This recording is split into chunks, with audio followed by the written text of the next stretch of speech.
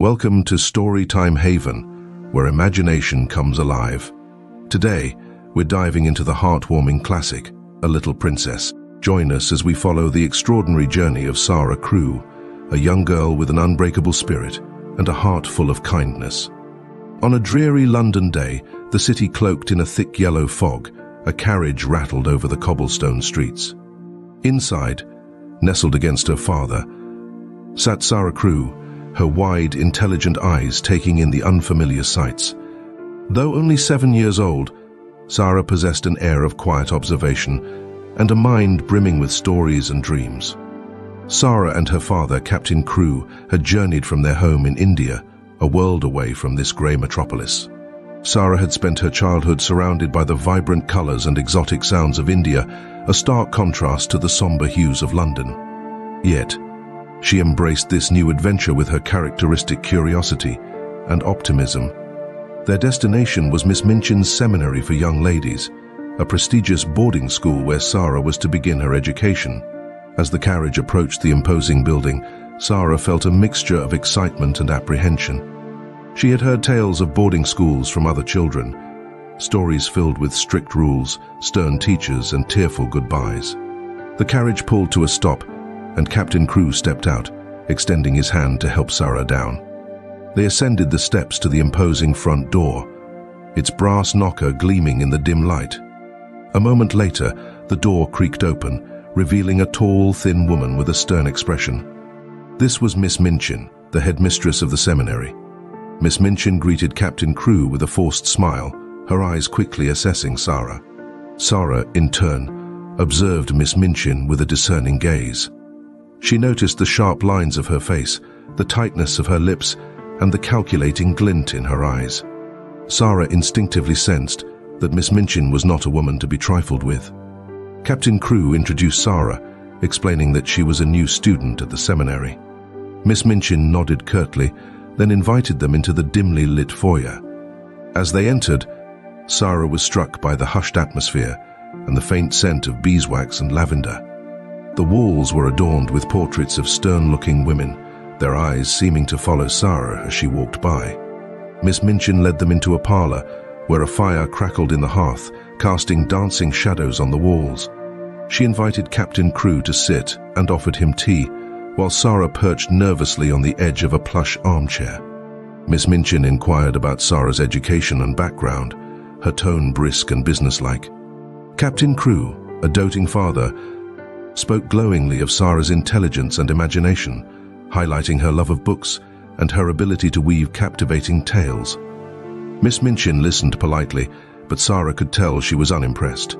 Sara sensed that Miss Minchin valued conformity and discipline above all else, and Sara's vibrant personality did not fit neatly into that mold. After a brief conversation, Miss Minchin excused herself, stating that she needed to attend to other matters. Captain Crewe used this opportunity to offer Sara words of encouragement and reassurance. He reminded her of her intelligence, her kindness, and her ability to find joy in any situation. He told her that he would miss her dearly, but that he knew she would make the most of her time at the seminary. As the time for their parting drew near, Sara felt a pang of sadness. She had never been away from her father for an extended period, and the thought of being separated from him was daunting. However, she knew that this was an important step in her education, and she was determined to make him proud. Captain Crewe hugged Sara tightly, then turned to Miss Minchin and placed his daughter in her care.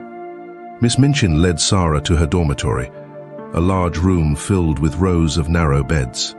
Sara was assigned a bed near the window, and Miss Minchin instructed her to unpack her belongings and prepare for dinner. As Sara unpacked her trunk, she discovered that her father had secretly tucked away a small doll, a gift to remind her of his love. Clutching the doll, Sara gazed out the window at the darkening sky, her heart filled with a mixture of emotions. The first chapter of her new life had begun, and she was determined to face it with courage, kindness, and an unwavering belief in the power of imagination. The days following Sara's arrival at Miss Minchin's seminary were a whirlwind of new experiences. She quickly found herself the center of attention, not just because she was the new girl, but because of her extraordinary circumstances and her captivating personality. Captain Crewe had spared no expense in ensuring his daughter's comfort and happiness. Sara's trunk was filled with a treasure trove of exquisite clothes, delicate toys, and fascinating books. The other girls at the seminary, accustomed to simpler fare, were awestruck by Sara's luxurious possessions. They watched in wide-eyed wonder as she unpacked her dresses of silk and velvet, her collection of miniature porcelain dolls, and her stack of leather-bound books with gilded edges. Sara, however, was not one to flaunt her wealth. She shared her belongings freely, allowing the other girls to play with her dolls and borrow her books. Her generosity and kind spirit quickly endeared her to her classmates. Even the most reserved and shy girls found themselves drawn to Sara's warmth and openness. Sara's charm extended beyond her material possessions. She possessed a natural grace and a way of making everyone feel special and valued. She listened attentively to their stories, offered words of encouragement, and shared her own imaginative tales with gusto. She had a knack for finding the good in every situation and for inspiring others to see the world through her optimistic lens. The girls were particularly captivated by Sara's stories. She had a gift for weaving words into vivid tapestries, transporting her listeners to far-off lands and fantastical realms. Her stories were filled with brave heroes, wise princesses, and magical creatures. They were a welcome escape from the mundane routine of the seminary. One evening, as the girls gathered around the fireplace in their dormitory, Sara regaled them with a tale of a princess who was unjustly imprisoned in a tower. The princess, despite her dire circumstances, never lost hope or her belief in the power of good. She befriended a wise old owl who helped her escape from the tower and reclaim her kingdom. The girls listened with rapt attention, their eyes sparkling with wonder and admiration. When Sara finished the story, there was a moment of silence, broken only by the crackling of the fire. Then, one of the girls, a shy, quiet girl named Ermengarde, spoke up. "Sara," she said softly, "you're just like a princess yourself." The other girls nodded in agreement. "You're always so kind and generous," added another girl, Lottie. "And you always know how to make us feel better. You even have your own maid," chimed in Lavinia, a haughty girl who secretly envied Sara's popularity. "Just like a real princess." Sara blushed at the compliments, her heart swelling with happiness. "I'm not a real princess," she protested, "but I'm glad you think of me that way." From that day on, Sara became known as the Little Princess among her classmates. It was a title she wore with humility and grace, never letting it go to her head. She continued to befriend the lonely and the outcast, to share her possessions freely, and to inspire others with her stories and her unwavering optimism. The nickname, the Little Princess, was more than just a reflection of Sara's material wealth. It was a testament to her character, her spirit, and her ability to bring light and joy to those around her. Even in the strict and sometimes harsh environment of Miss Minchin's seminary, Sara's inner princess shone through, illuminating the lives of those who were fortunate enough to know her. Amidst the bustling energy of Miss Minchin's seminary, Sara Crewe, the Little Princess, found herself drawn to two girls who stood apart from the rest. Ermengarde St. John, a plump, timid girl with a perpetual blush, and Lottie Legg, a younger girl prone to emotional outbursts and tearful tantrums. Both seemed to exist on the fringes of the school's social circles. Ermengarde was perpetually overwhelmed by her studies, her mind struggling to grasp the complex lessons that came so easily to others. Her constant fear of failure and her inability to keep up with the pace of the classroom left her feeling isolated and inadequate. Lottie, on the other hand, was a whirlwind of emotions, her moods shifting rapidly from laughter to tears, from joy to despair. Her emotional outbursts often alienated her from the other girls, who found her behavior unpredictable and tiresome. Sara, with her empathetic heart and perceptive nature, recognized the loneliness and vulnerability in both Ermengarde and Lottie. She saw beyond their outward struggles and perceived the kind, gentle spirits that lay hidden beneath their insecurities. Driven by her innate compassion and her desire to make a difference, Sara decided to extend her friendship to these two girls who needed it most. She approached Ermengarde first, sensing her deep-seated fear of failure. Sara offered to help her with her studies, patiently explaining the difficult concepts and encouraging her to believe in herself. Ermengarde was initially hesitant, accustomed to being ridiculed for her academic shortcomings. But Sara's unwavering support and genuine belief in her abilities slowly chipped away at her self-doubt. Sara's approach to Lottie was equally compassionate. She recognized that Lottie's emotional outbursts stemmed from a deep-seated insecurity and a longing for love and acceptance. Sara responded with patience and understanding, offering a listening ear and a comforting embrace whenever Lottie's emotions threatened to overwhelm her. She made Lottie feel seen and heard, and she helped her to channel her emotions in more positive ways. Sara's friendship with Ermengarde and Lottie blossomed into a beautiful bond of mutual support and affection. The three girls found solace in each other's company, creating a safe haven where they could be themselves without fear of judgment or ridicule. They shared their dreams, their fears, and their hopes for the future. Together, they explored the hidden corners of the seminary, discovering secret nooks and crannies where they could escape the prying eyes of Miss Minchin and the other students. They shared stories, played games, and created their own imaginative worlds where anything was possible. Sara's influence on Ermengarde and Lottie was profound. Ermengarde, under Sara's tutelage, began to make progress in her studies. Her confidence grew, and she gradually shed her fear of failure. Lottie, with Sara's guidance, learned to manage her emotions more effectively. Her outbursts became less frequent and less intense, and she began to develop healthier relationships with the other girls. The friendship between Sara, Ermengarde, and Lottie was a testament to the power of kindness, empathy, and compassion.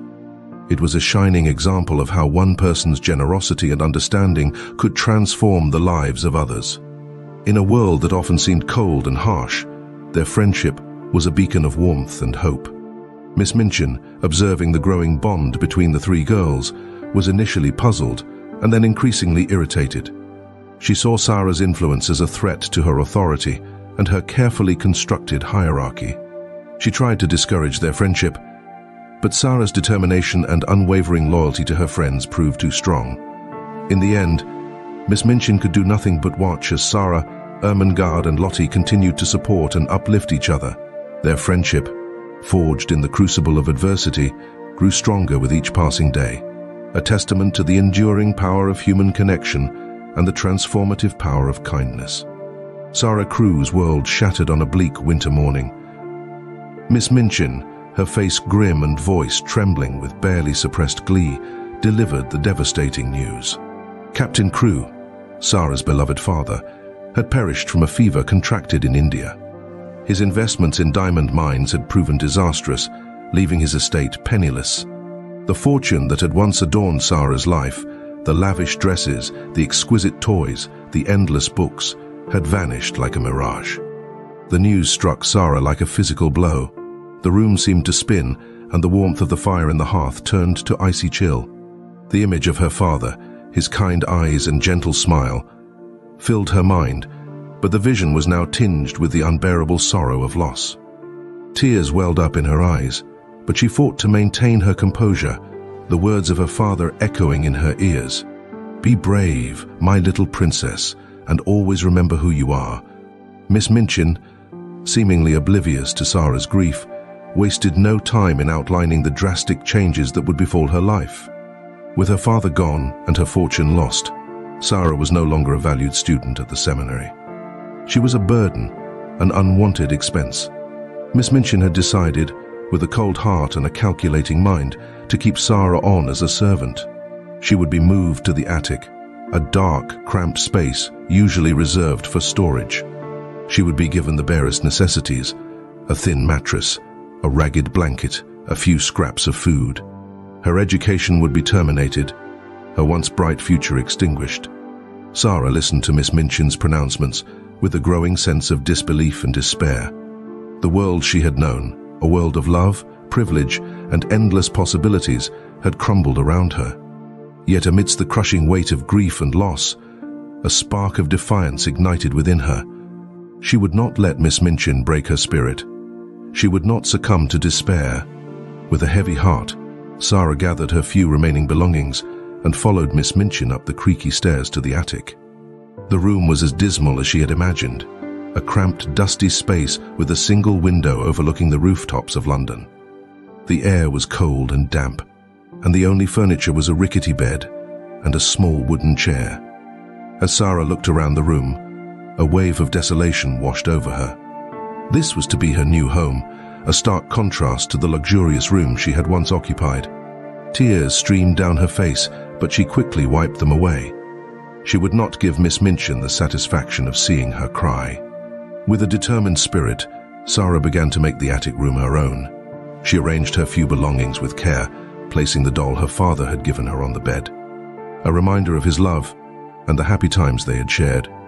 She found a discarded piece of cloth and fashioned it into a curtain for the window, a feeble attempt to block out the chill and create a semblance of privacy. As the days turned into weeks, Sara settled into her new life as a servant. She rose before dawn to light the fires, sweep the floors, and carry coal and wood. She served meals to the other girls, her heart aching as she watched them enjoy the food she herself could barely stomach. She endured Miss Minchin's harsh words and Lavinia's cruel taunts, her pride wounded but her spirit unbroken. Despite the hardships, Sara refused to surrender to despair. She found solace in her books, escaping into worlds of imagination and adventure. She befriended the scullery maid, Becky, a kind-hearted girl who shared her meager meals and offered words of encouragement. And she continued to believe, with an unwavering faith, that even in the darkest of times, there was always a glimmer of hope. The attic room, once a symbol of her degradation, became a sanctuary of sorts. It was here that Sara retreated to dream, to imagine, and to find strength in her own resilience. It was here that she discovered the true meaning of being a princess. Not a princess defined by wealth and privilege, but a princess of the heart. A princess who faced adversity with courage, kindness, and an unwavering belief in the power of good. With Sara Crewe's fall from grace, Miss Minchin's true nature emerged from beneath the veneer of politeness she had previously maintained. The headmistress, who had once fawned over Sara's wealth and connections, now revealed a heart filled with bitterness and a cruel streak that ran deep. Miss Minchin's transformation was swift and chilling.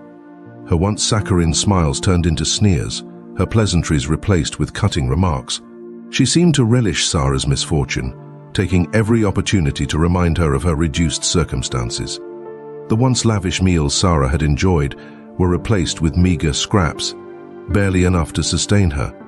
She was relegated to the coldest corner of the attic, shivering through the long winter nights with only a thin blanket for warmth. Her once elegant dresses were exchanged for worn, ill-fitting hand-me-downs, a constant reminder of her fall from grace. But Miss Minchin's cruelty went beyond physical deprivation. She delighted in humiliating Sara, assigning her the most menial tasks and subjecting her to constant ridicule. Sara was forced to scrub floors, empty chamber pots, and run errands in the pouring rain. Miss Minchin would often find fault with her work, criticizing her every move and berating her in front of the other students. Miss Minchin's harsh treatment extended to Sara's education as well. Despite Sara's pleas to continue her studies, Miss Minchin forbade her from attending classes, declaring that a servant had no need for learning. Sara's beloved books were confiscated, and she was left with nothing but her memories and her imagination to sustain her. Lavinia, who had always envied Sara's popularity, seized upon her downfall with glee. She became Miss Minchin's willing accomplice, tormenting Sara with relentless taunts and insults. Lavinia would often flaunt her own privileges in front of Sara, reminding her of the luxurious life she had once led. Sara bore Miss Minchin's cruelty with a quiet dignity that belied her tender years. She refused to let the headmistress break her spirit. She clung to her father's words, reminding herself of her own worth and the importance of maintaining her integrity. In the face of adversity, Sara's imagination became her refuge. She would retreat into her own private world, conjuring up fantastical scenarios where she was a princess, a queen, or a brave adventurer. She would imagine herself feasting on sumptuous meals, wearing beautiful clothes and traveling to exotic lands. These daydreams provided a much-needed escape from the harsh realities of her life. Sara's resilience and inner strength did not go unnoticed. Becky, the scullery maid, witnessed Miss Minchin's cruelty with growing dismay. She offered Sara what little comfort she could, sharing her own meager meals and offering words of encouragement. Becky's kindness was a beacon of light in Sara's otherwise bleak existence. Even some of the other students, despite their fear of Miss Minchin, secretly sympathized with Sara. They would sneak her extra food or a warm garment, their small acts of defiance a testament to the enduring power of compassion. Miss Minchin, however, remained blind to Sara's suffering. Her heart had hardened, her soul consumed by greed and resentment. She saw Sara not as a child in need of care and compassion, but as a symbol of her own failures and disappointments. She projected her own bitterness onto Sara, punishing her for the sins of others. But Miss Minchin's cruelty could not extinguish the flame of hope that burned within Sara. She continued to believe in the power of good, the importance of kindness, and the enduring magic of the human spirit. She knew that her circumstances might be dire, but she refused to let them define her. She was, and always would be, a princess of the heart, a princess who refused to be broken. In the labyrinthine depths of Miss Minchin's Seminary, where sunlight barely dared to tread, Sara Crewe discovered an unexpected source of solace and companionship. It came in the form of Becky, a young scullery maid with a mop of unruly hair and eyes that held a quiet resilience. Becky's life was as far removed from Sara's former existence as one could imagine. She hailed from a poverty-stricken family, her days consumed by back-breaking labor and her nights spent in a cramped, airless room. Her clothes were threadbare, her face etched with the weariness of toil, and her spirit seemingly bowed by the weight of her circumstances. Yet, beneath the surface, Sara saw a spark of something more in Becky. She saw a flicker of kindness in her eyes, a hint of humor in her wry smile, and a quiet strength in her demeanor. Drawn by this hidden light, Sara sought out Becky's company, finding in her a kindred spirit who understood the hardships of life. Their initial encounters were brief and furtive, stolen moments in the dimly lit corridors or the bustling kitchen. Sara, accustomed to the company of her well-bred classmates, found herself drawn to Becky's unvarnished honesty and her simple, straightforward manner. Becky, in turn, was initially wary of Sara. She had witnessed the transformation of the little princess into a servant, and she was hesitant to trust someone who had once belonged to a world so different from her own. But Sara's genuine kindness and her lack of pretension soon won her over. Their friendship blossomed in the quiet corners of the seminary, away from the prying eyes of Miss Minchin and the other students. They shared their stories, their hopes and their dreams. Sara, with her love of books and her fertile imagination, would often regale Becky with tales of far-off lands and fantastical adventures. Becky, in turn, would share stories of her own family and her struggles to make ends meet. Their conversations were a balm to Sara's wounded spirit. Becky's unfiltered honesty and her matter-of-fact acceptance of her lot in life were a refreshing contrast to the hypocrisy and superficiality of Miss Minchin and her student. Becky's presence reminded Sara that kindness and resilience could be found even in the most unlikely places. Their bond deepened as they shared the burdens of their respective lives. Sara would often help Becky with her chores, lightening her workload and offering her moments of respite from the endless toil. Becky, in turn, would sneak Sara extra food, sharing her own meager rations with her friend. Their friendship was not without its challenges.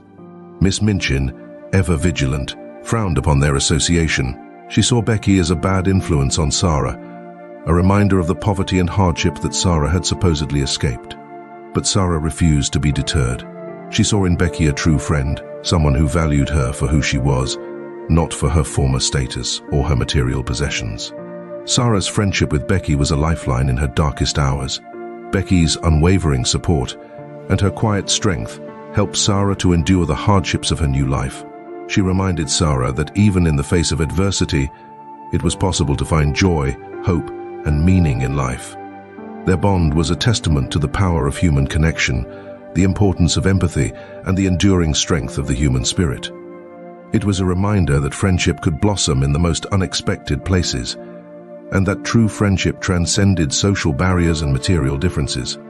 In the heart of India, a land steeped in mystery and intrigue, lay a secret that held the key to Sara Crewe's destiny. Her father, Captain Crewe, a man of adventure and ambition, had embarked on a daring venture years ago. He had invested his fortune in a series of diamond mines, lured by the promise of untold riches and a life of luxury for his beloved daughter. The diamond mines, shrouded in secrecy and guarded by fierce tribesmen, were said to contain a treasure trove of precious gems. But their exact location remained a mystery, known only to a select few. Captain Crewe, ever the optimist, had shared his dreams with Sara, painting vivid pictures of sparkling diamonds and a future filled with endless possibilities. However, fate had dealt a cruel hand. Captain Crewe's untimely demise had left the location of the diamond mines shrouded in uncertainty. The documents detailing the mines' whereabouts had seemingly vanished, leaving Sara with nothing but fragments of her father's tales and a glimmer of hope that the diamonds might still be found.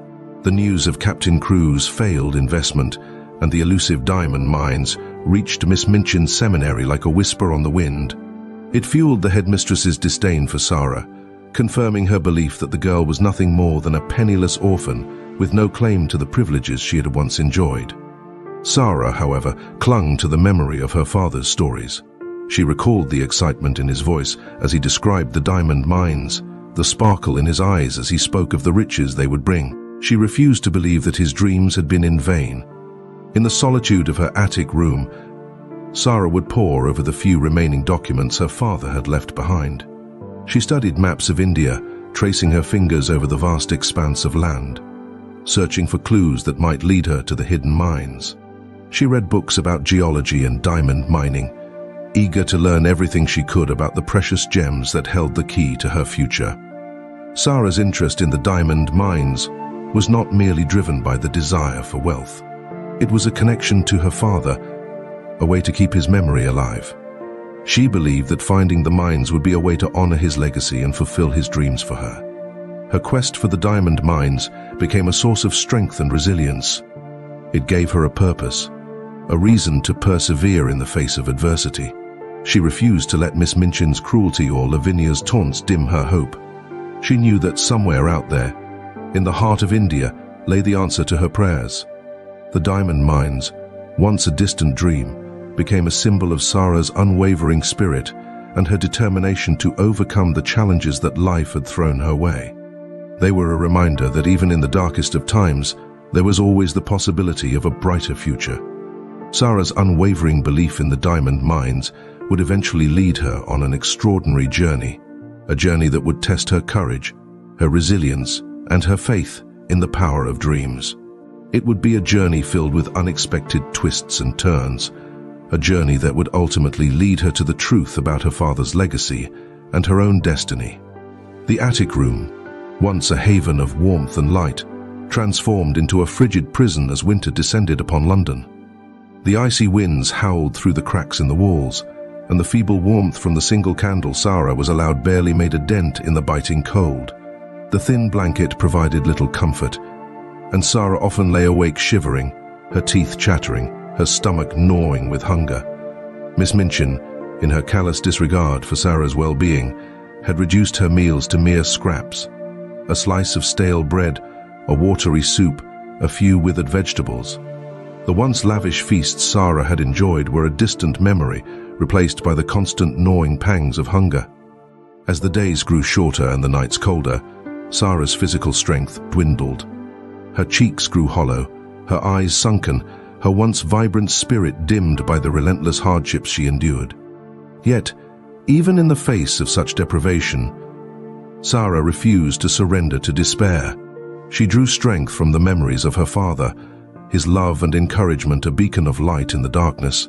She clung to the stories she had read, the tales of brave heroes and resilient heroines who had overcome seemingly insurmountable odds. And she found solace in her own imagination, conjuring up visions of warmth, comfort, and abundance. One particularly cold night, as Sara lay shivering beneath her threadbare blanket, her stomach growling with hunger, she decided to take matters into her own hands. She rose from her bed, her movements slow and deliberate, and made her way to the window. The city lay before her, a vast expanse of twinkling lights, a reminder of the warmth and comfort that existed beyond the confines of her attic prison. Sara gazed at the lights for a long moment, her heart filled with a mixture of longing and determination. Then, with a deep breath, she closed her eyes and began to imagine. She imagined herself sitting at a grand table laden with delicious food: roast chicken, steaming vegetables, fresh bread, and a pitcher of creamy milk. She imagined the warmth of the fire on her face, the soft touch of a blanket on her skin, the comforting sound of laughter and conversation. As Sara's imagination took flight, the attic room seemed to transform. The cold air grew warmer, the darkness gave way to a soft golden glow. The scent of roast chicken filled the air, and the sound of laughter echoed in her ears. For a brief moment, Sara forgot her hunger and her cold. She was transported to a world of warmth and abundance, a world where her dreams were reality. The experience, though fleeting, gave her the strength to endure. It reminded her that even in the darkest of times, the power of imagination could provide a much-needed escape, a source of hope and resilience. The next morning, Sara woke with a renewed sense of determination. She would not let hunger and cold defeat her. She would find a way to survive, to thrive, to rise above her circumstances. With a newfound resolve, Sara set about her daily chores. She scrubbed floors with vigor, her movements quick and efficient. She carried coal and wood with a newfound strength, her back straight, her head held high. She even managed to find a few scraps of food to supplement her meager rations, foraging in the kitchen garden for edible plants and scavenging for crumbs in the dining hall. Sara's spirit, though tested, remained unbroken. She had found a way to survive, to find joy in the smallest of things, and to hold on to the hope that one day her fortunes would change. In the cold, barren attic of Miss Minchin's Seminary, a magical transformation took place each night. As darkness fell and the chill seeped into her bones, Sara Crewe, the once pampered little princess, embarked on extraordinary journeys of the mind. In the realm of her imagination, she escaped the harsh realities of her life, finding solace and nourishment in the most unlikely of places. The catalyst for these fantastical adventures was often a simple object: a crust of bread, a wilted leaf, a stray button. Sara would hold the object in her hand, her eyes sparkling with an inner light, her lips curving into a gentle smile. With a few whispered words and a flourish of her hand, she would transport herself to a world of her own creation. One night, clutching a crust of bread, Sara imagined herself in a grand banquet hall, surrounded by elegantly dressed guests.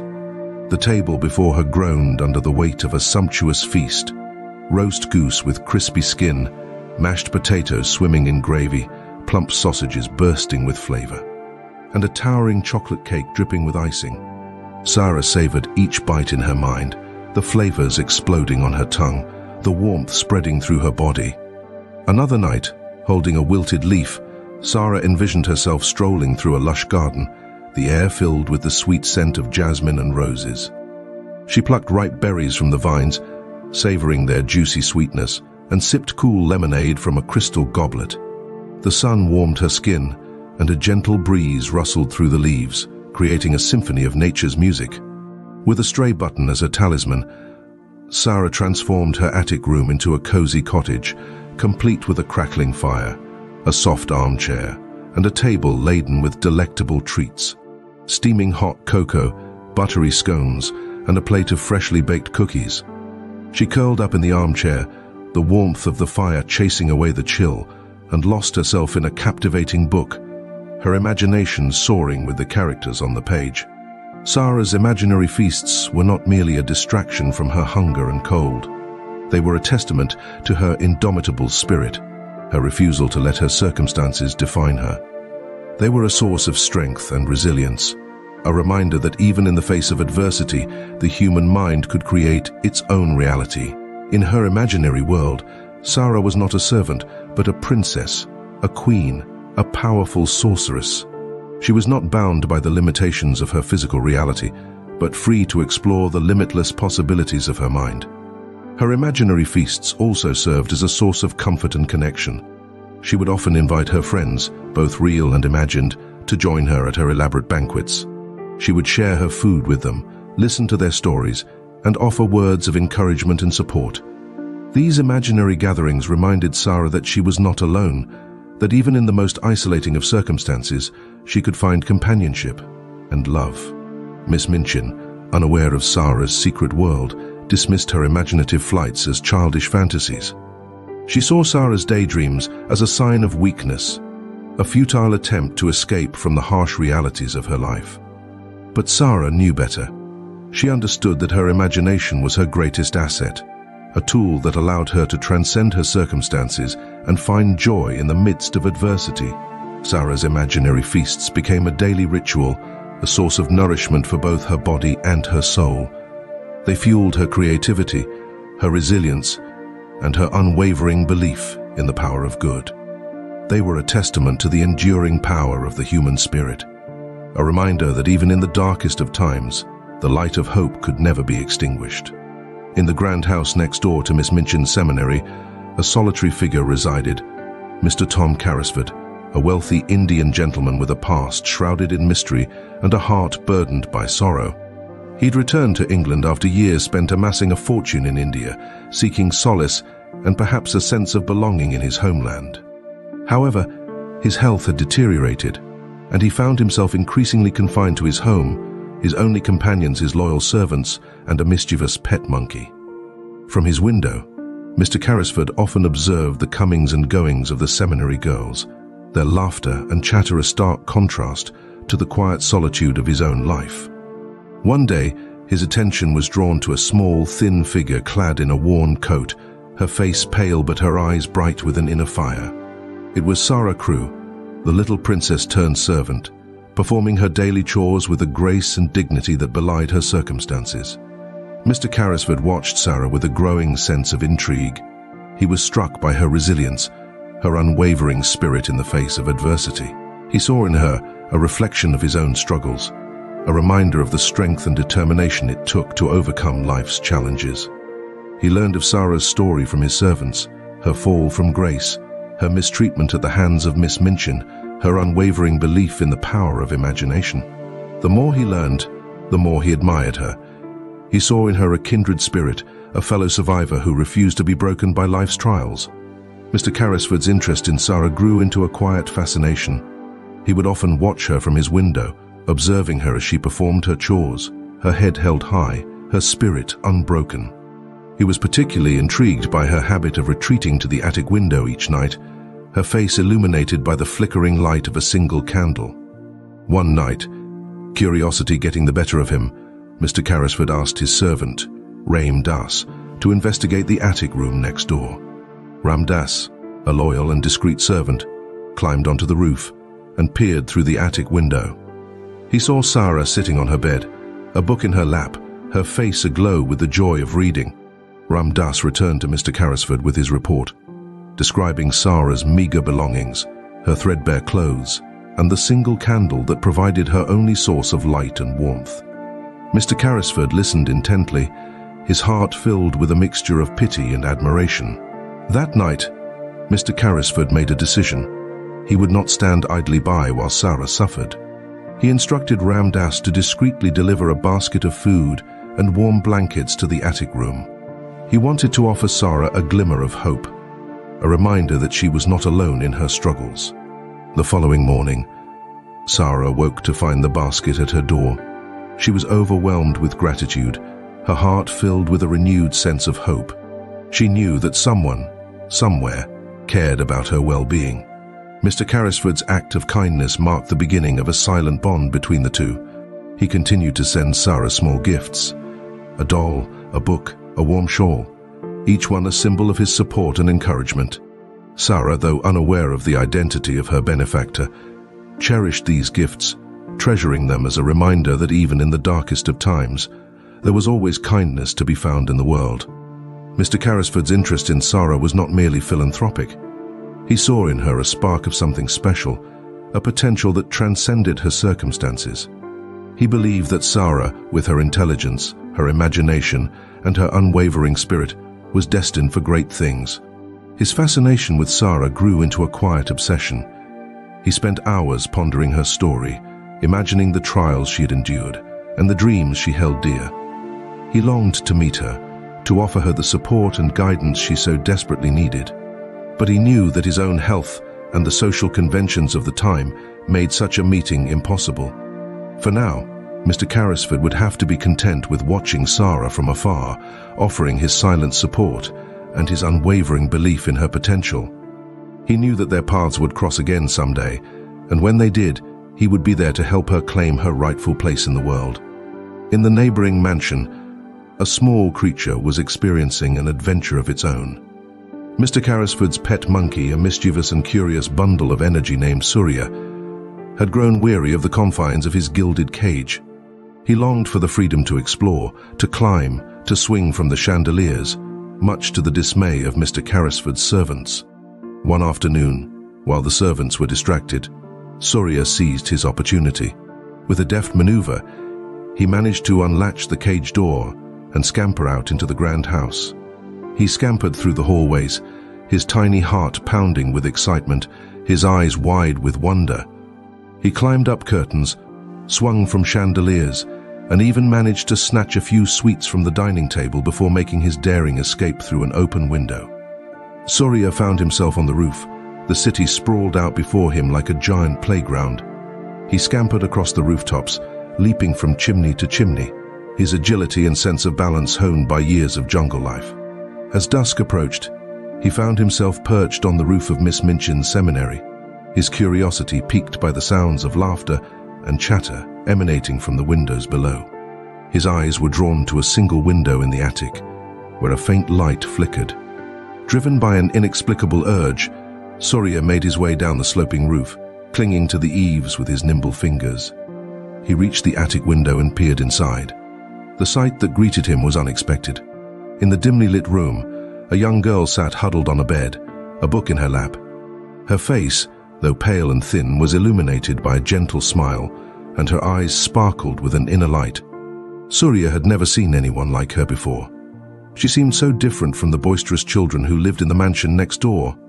Intrigued, Surya pushed open the window and slipped into the room. Sara, startled by the sudden intrusion, looked up to see the monkey perched on the windowsill, its bright eyes fixed on her. For a moment, they stared at each other in silence, a sense of unspoken understanding passing between them. Sara, who had always loved animals, was instantly charmed by Surya's playful antics. She offered him a piece of bread, which he accepted with a grateful squeak. Surya, in turn, seemed drawn to Sara's gentle nature and her quiet strength. He hopped onto her bed and nestled in her lap, his tiny body trembling with cold and exhaustion. Sara wrapped her arms around Surya, her heart filled with a warmth she had not felt in a long time. The monkey's presence was a welcome distraction from her own troubles, a reminder that even in the darkest of times, there was always the possibility of companionship and joy. From that day on, Surya became Sara's constant companion. He would spend his days exploring the attic, swinging from the rafters, and playing with the few toys Sara had managed to keep. He would curl up beside her at night, his warmth a comforting presence in the cold room. Surya's presence had a profound effect on Sara. He brought laughter and joy into her life, reminding her of the simple pleasures that could be found even in the midst of adversity. He was a loyal and devoted friend, always there to offer a comforting touch or a playful distraction. The other girls at the seminary were initially wary of Surya, but Sara's affection for the monkey soon won them over. They would often gather in the attic to watch Surya's antics, their laughter echoing through the otherwise quiet room. Even Miss Minchin, though she disapproved of the monkey's presence, could not deny the positive effect it had on Sara. Surya's arrival in Sara's life was a gift, a reminder that even in the most unlikely places, friendship and companionship could be found.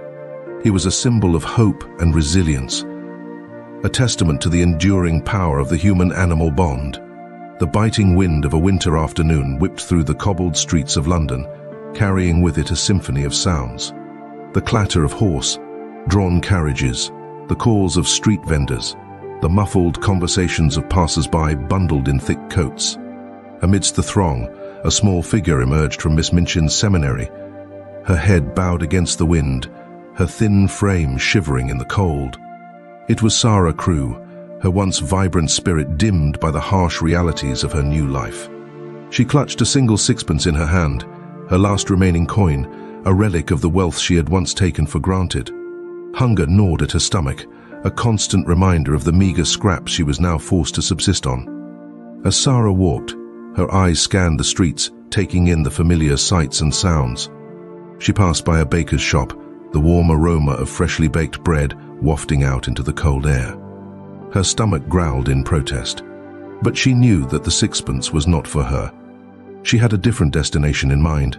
Sara's footsteps led her to a corner of the street where a young beggar girl huddled, her clothes tattered, her face gaunt with hunger. The girl's eyes were fixed on the passers-by, a silent plea for help etched on her face. Sara paused, her heart aching with compassion. She recognized the desperation in the girl's eyes, the gnawing hunger that mirrored her own. Without hesitation, she approached the girl and held out the sixpence.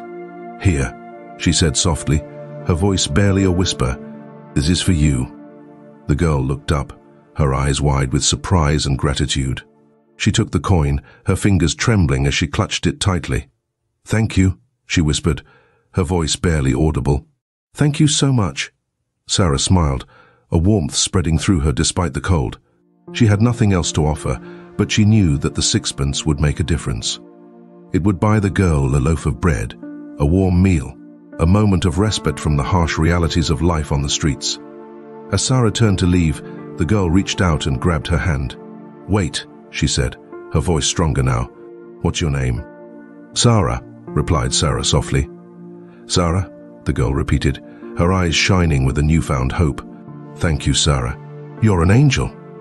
Sara blushed, her heart swelling with emotion. She had never been called an angel before, but the girl's words rang true.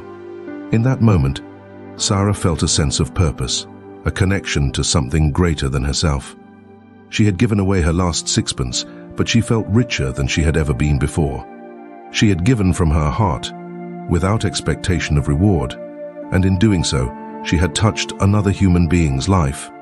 As Sara walked back to the seminary, her footsteps lighter, her heart filled with warmth, she realized that her father's words had been prophetic. Be kind to all, and remember that even the smallest act of kindness can make a big difference. Sara's act of kindness towards the beggar girl was not just a demonstration of her selfless nature. It was a testament to her unwavering belief in the power of good, her refusal to let her own hardships harden her heart. It was a reminder that even in the midst of suffering, compassion and generosity could flourish, bringing light and hope to a world often shrouded in darkness. The sixpence, though small and insignificant, had a ripple effect that extended far beyond that cold winter afternoon. It ignited a spark of hope in the heart of a young beggar girl, a spark that would eventually grow into a flame of resilience and self-reliance. And it solidified Sara's own sense of purpose, reminding her that even in her reduced circumstances, she had the power to make a difference in the world. In the heart of Sara Crewe, a flame flickered, a beacon of hope that refused to be extinguished. It was a belief in the inherent goodness of the world, a conviction that even in the darkest of times, magic existed. This belief, nurtured by her father's stories and her own vivid imagination, became her anchor, her lifeline, her source of strength in the face of adversity. Sara's belief in magic was not a naive delusion, but a profound understanding of the power of the human spirit. She believed that the world was not merely a collection of cold, hard facts, but a place where dreams could take flight, where kindness could triumph over cruelty, and where the impossible could become possible. Her belief in magic manifested itself in many ways. It was in the way she saw the world, always seeking out the beauty and wonder hidden beneath the surface. It was in the way she interacted with others, treating everyone with kindness and respect, regardless of their social standing or their circumstances. And it was in the way she faced her own hardships, refusing to let them dim her spirit or extinguish her hope. Sara's attic room, though cold and bare, became a haven of magic. It was here that she retreated to read, to dream, to imagine. It was here that she conjured up fantastical worlds where she was a princess, a queen, a brave adventurer. It was here that she found solace in the company of her imaginary friends, sharing her hopes and fears, her joys and sorrows. Her belief in magic extended beyond the realm of her imagination. It influenced her actions, her interactions, and her outlook on life. When she saw a beggar on the street, she didn't see a dirty, ragged figure. but a fellow human being in need of kindness and compassion. When she was faced with Miss Minchin's cruelty, she didn't see a heartless tyrant, but a woman who was herself trapped in a prison of bitterness and resentment. Sara's belief in magic was not a passive acceptance of fate, but an active engagement with the world. She believed that she had the power to shape her own destiny, to create her own happiness, and to make a difference in the lives of others. Her unwavering optimism and her belief in the power of good were contagious. The other girls at the seminary, though initially skeptical, were gradually drawn to Sara's light. They found themselves inspired by her courage, her kindness, and her unwavering faith in the future. Even Becky, the scullery maid, who had seen the worst of human nature, was touched by Sara's spirit.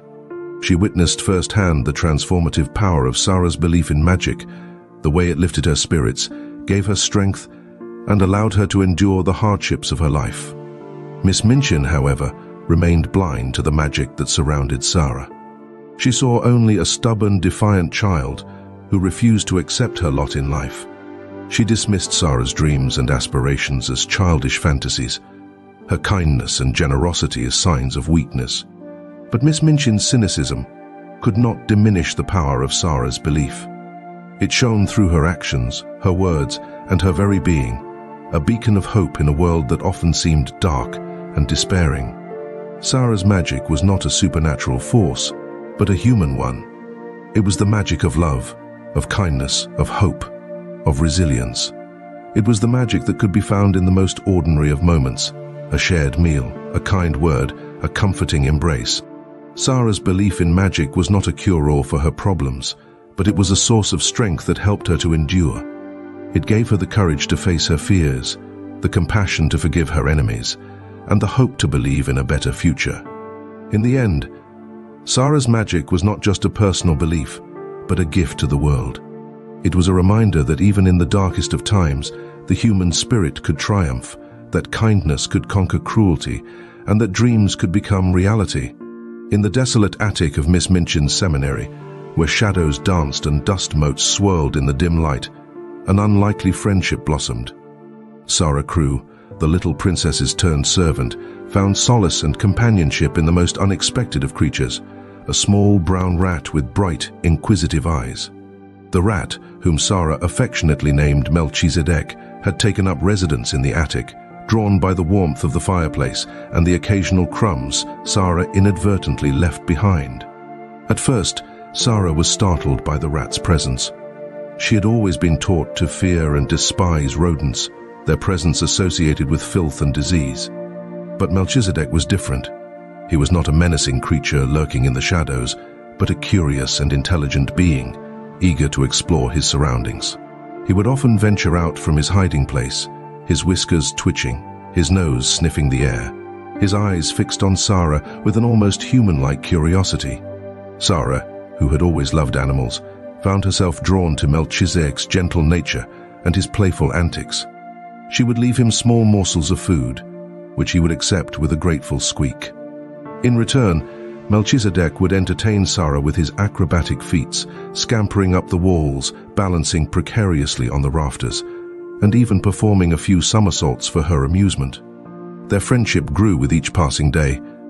Melchizedek would often curl up beside Sara as she read, his warmth a comforting presence in the cold attic room. He would listen attentively as she told him stories, his whiskers twitching in response to her words. He became her confidant, her silent companion, a source of comfort in her loneliness. One particularly cold night, as Sara shivered beneath her thin blanket, Melchizedek snuggled up to her, his small body radiating warmth. Sara stroked his fur, her heart filled with gratitude for his presence. She realized that even in the most desolate of places, friendship and companionship could be found. Melchizedek's presence also had a profound effect on Sara's outlook on life. He taught her to see the world from a different perspective, to appreciate the simple joys of life and to find beauty in the most unexpected places. He showed her that even creatures often reviled by society could possess kindness, intelligence, and a capacity for love. He taught her to judge others not by their appearance or their social standing, but by their character and their actions. Sara's friendship with Melchizedek was not without its challenges.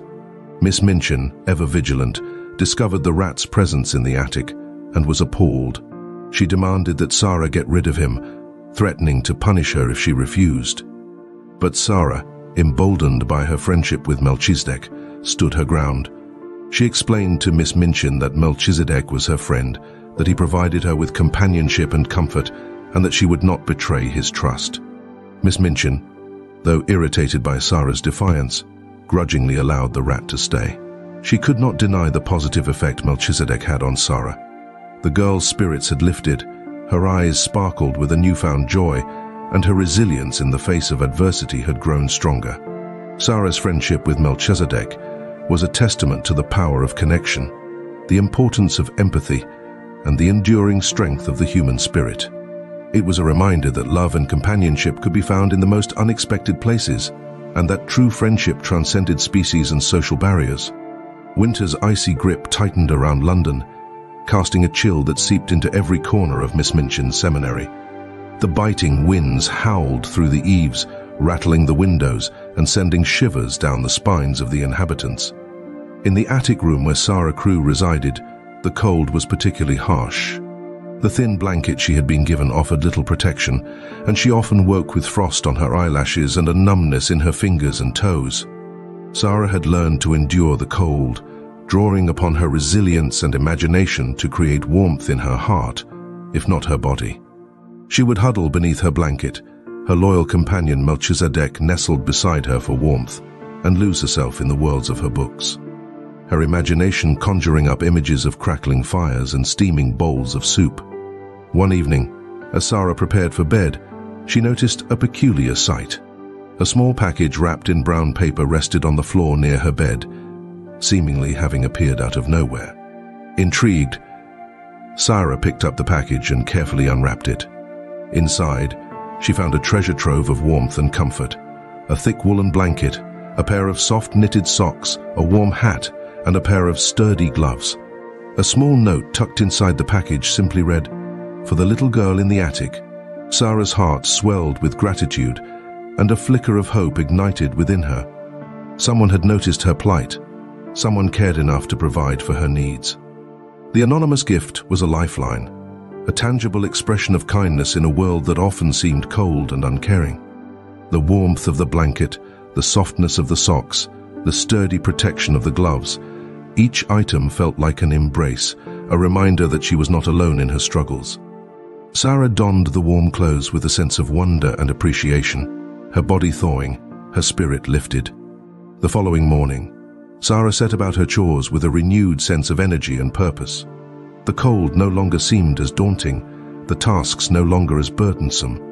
The knowledge that someone cared enough to provide for her had given her a newfound strength and resilience. As the days passed, Sara continued to receive anonymous gifts: a warm coat, a pair of boots, a basket of fresh fruit and bread. Each gift was a testament to the kindness and generosity of her unknown benefactor. Sara's heart swelled with gratitude, and she longed to express her thanks, but she had no way of knowing who her benefactor was. The gifts not only provided physical warmth and comfort, but also nourished Sara's soul. They reminded her that even in the darkest of times, there was always the possibility of kindness and generosity. They gave her hope, a belief that her circumstances could change, that her future was not as bleak as it seemed. The identity of Sara's benefactor remained a mystery, a source of speculation and intrigue among the girls at the seminary. Some whispered that it was a fairy godmother, others suggested it was a guardian angel. Sara herself had no answers, but she cherished the gifts and the sense of hope they brought. Unbeknownst to Sara, her benefactor was none other than Mr. Carrisford, the reclusive Indian gentleman who lived next door. He had witnessed Sara's suffering from his window and had been moved by her resilience and her unwavering spirit. He wanted to help her, to provide her with the warmth and comfort she so desperately needed. Mr. Carrisford's acts of kindness were not motivated by a desire for recognition or reward. He simply wanted to make a difference in Sara's life, to offer her a glimmer of hope in the midst of her hardships. He saw in Sara a reflection of his own struggles, a reminder of the importance of compassion and generosity. The gifts he sent were a tangible expression of his empathy and his belief in Sara's potential. They were a testament to the power of human connection, the ability of one person's kindness to make a profound difference in the life of another. The tranquility of Miss Minchin's seminary was disrupted one crisp autumn morning by the arrival of a new pupil. Lavinia Herbert, a girl of considerable wealth and a haughty demeanor, swept into the school, her entourage of trunks and hat boxes following in her wake. Her arrival was met with a flurry of excitement and curiosity, the students eager to catch a glimpse of the latest addition to their ranks. Lavinia was a striking figure, with her dark curls cascading down her back, her piercing blue eyes surveying her surroundings with an air of disdain, and her lips perpetually turned down in a frown. She carried herself with an air of entitlement, her every movement conveying a sense of superiority over her peers. From the moment she set foot in the seminary, Lavinia made it clear that she was not like the other girls. She spoke in a condescending tone, her words laced with sarcasm and veiled insults. She flaunted her expensive clothes and jewelry, her every possession a symbol of her family's wealth and social standing. Lavinia quickly established herself as the queen bee of the school, her wealth and arrogance attracting a coterie of followers eager to bask in her reflected glory. She ruled the schoolyard with an iron fist, dictating the latest fashions, the most popular games, and the social hierarchy. Sara Crewe, who had once held the title of Little Princess, observed Lavinia's ascent with a mixture of amusement and pity. She had seen through Lavinia's facade of confidence, recognizing the insecurity and the desperate need for approval that lurked beneath the surface. Lavinia, in turn, viewed Sara with a mixture of envy and contempt. She resented Sara's popularity, her ability to charm even the most aloof of students. She was particularly envious of the genuine affection Sara received from the other girls, a stark contrast to the sycophantic admiration Lavinia commanded. Lavinia's jealousy festered and grew, fueled by her own insecurities and her insatiable desire for attention. She began to undermine Sara's popularity, spreading rumors about her, questioning her motives, and belittling her achievements. She would often make snide remarks about Sara's worn clothes and her lack of material possessions, a cruel reminder of her fall from grace. Sara, however, refused to be drawn into Lavinia's petty games. She continued to treat everyone with kindness and respect, her unwavering spirit a testament to her inner strength. Her refusal to retaliate only fueled Lavinia's anger, driving her to even greater acts of cruelty. Lavinia's jealousy reached its peak when she learned of Sara's nightly ritual of storytelling. She overheard the other girls whispering about Sara's imaginative tales, their voices filled with wonder and admiration. Lavinia, who had never possessed a creative bone in her body, was consumed with envy. One night, determined to sabotage Sara's popularity, Lavinia crept up to the attic room and listened at the door. She heard Sara's voice, soft and melodic, weaving a tale of a young princess who overcame adversity through her courage and kindness. Lavinia's heart twisted with rage and envy. She could not bear the thought of Sara being admired and loved, while she herself was merely tolerated for her wealth and social standing. In a fit of spite, she burst into the room, her face contorted with anger. "Stop your silly stories," she shrieked, her voice echoing through the attic. "You're nothing but a pauper, a servant. You have no right to pretend to be something you're not." Sara, startled by the intrusion, looked up at Lavinia with a mixture of surprise and pity. She had seen the darkness in Lavinia's heart, the emptiness that fueled her cruelty. "Lavinia," she said softly, "I'm sorry you feel that way, but my stories are not meant to hurt anyone. They're meant to bring comfort and joy, to remind us that even in the darkest of times, there is always hope." Lavinia's anger only intensified. She grabbed Sara's book and threw it across the room, the pages scattering like fallen leaves. "You're a liar," she spat. "You're nothing but a pitiful orphan who deserves everything she gets." With that, Lavinia stormed out of the room, leaving Sara to pick up the pieces of her shattered story. But Sara's spirit remained unbroken. She knew that Lavinia's cruelty stemmed from her own insecurities, her own inability to find joy and meaning in life. Sara would not let Lavinia's bitterness poison her own heart. She would continue to believe in the power of good, the importance of kindness, and the enduring magic of the human spirit. She knew that one day, Lavinia would realize the error of her ways, and perhaps, with a little kindness and understanding, she too could find happiness and peace. The air hung heavy with tension in the once cheerful dormitory. Lavinia Herbert, her face contorted with rage, stood amidst a scattering of open drawers and overturned trinket boxes. Her shrill voice pierced the silence, accusations flying like daggers. "It's gone. My mother's brooch. It's gone. And she's the only one who could have taken it." Her finger, trembling with fury, pointed directly at Sara Crewe, who stood frozen, her face pale with shock and disbelief. The other girls huddled in the corner, their eyes wide with fear and curiosity. "Lavinia," Sara began, her voice barely a whisper, "I assure you, I have not touched your brooch." But Lavinia was beyond reason. Her jealousy and resentment towards Sara, fueled by the latter's sudden wealth and popularity, had reached a boiling point. This was her chance to strike back, to humiliate and ostracize the girl she had come to despise. "Don't lie to me, you little thief," Lavinia shrieked, her voice rising to a hysterical pitch. "You're always sneaking around, poking your nose where it doesn't belong. I knew you couldn't be trusted." Sara's heart pounded in her chest. She had never stolen anything in her life, and the mere accusation was a deep insult. But she knew that protesting her innocence would only fuel Lavinia's rage. "Lavinia, please," Sara pleaded, her voice trembling. "Let me help you find it. Perhaps it's simply misplaced." But Lavinia would not be appeased. "Misplaced?" she scoffed. "It was right here, in this very box, just this morning. And now it's gone. And you were the only one in the room." The other girls exchanged uneasy glances.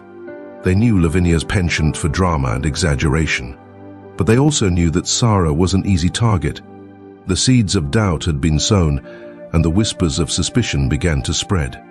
Miss Minchin, alerted by the commotion, arrived on the scene. Her stern face hardened as she took in the chaotic scene. "What is the meaning of this uproar?" she demanded, her voice echoing through the dormitory. Lavinia, eager to play the victim, launched into a tearful recounting of her missing brooch, painting Sara as a cunning and opportunistic thief. Sara listened, her heart sinking with each accusation. She knew that Miss Minchin had never favored her, and this incident would only solidify her prejudice. "Sara Crewe," Miss Minchin said, her voice cold and accusing, "is this true? Have you stolen Lavinia's brooch?" Sara met her gaze with quiet dignity. "No, Miss Minchin," she replied, her voice unwavering. "I have not." But Miss Minchin was not convinced. "I have no choice but to conduct a search," she declared. "If the brooch is found in your possession, you will be expelled from this institution." Sara's heart sank even further. She knew that Lavinia had hidden the brooch, but she had no way to prove it. She could only hope that Miss Minchin's search would uncover the truth. The search was thorough and invasive. Every inch of Sara's belongings was scrutinized, her room turned upside down, her privacy violated. But the brooch was nowhere to be found. Lavinia, sensing victory, smirked triumphantly. "See?" she crowed. "She's hidden it well, but she can't fool us forever." Sara felt a wave of despair wash over her. She had been accused of a crime she did not commit, and her reputation was tarnished. But she refused to give up hope. "I am innocent, Miss Minchin," she said, her voice firm. "I believe that the truth will eventually come to light." Miss Minchin, however, was not interested in the truth. She had already made up her mind. "Until the brooch is found," she declared, "you will be confined to your room. You are forbidden from attending classes or interacting with the other girls." Sara was devastated. She had worked so hard to build a life for herself at the seminary, to make friends and excel in her studies. Now, it was all crumbling before her eyes. Confined to her room, Sara tried to maintain her composure. She spent her days reading, writing, and daydreaming. But the isolation took its toll. She missed her friends, her studies, and the simple joy of exploring the world outside her window. One day, as she was staring out at the bustling city below, she noticed a small, glittering object on the ledge outside her window.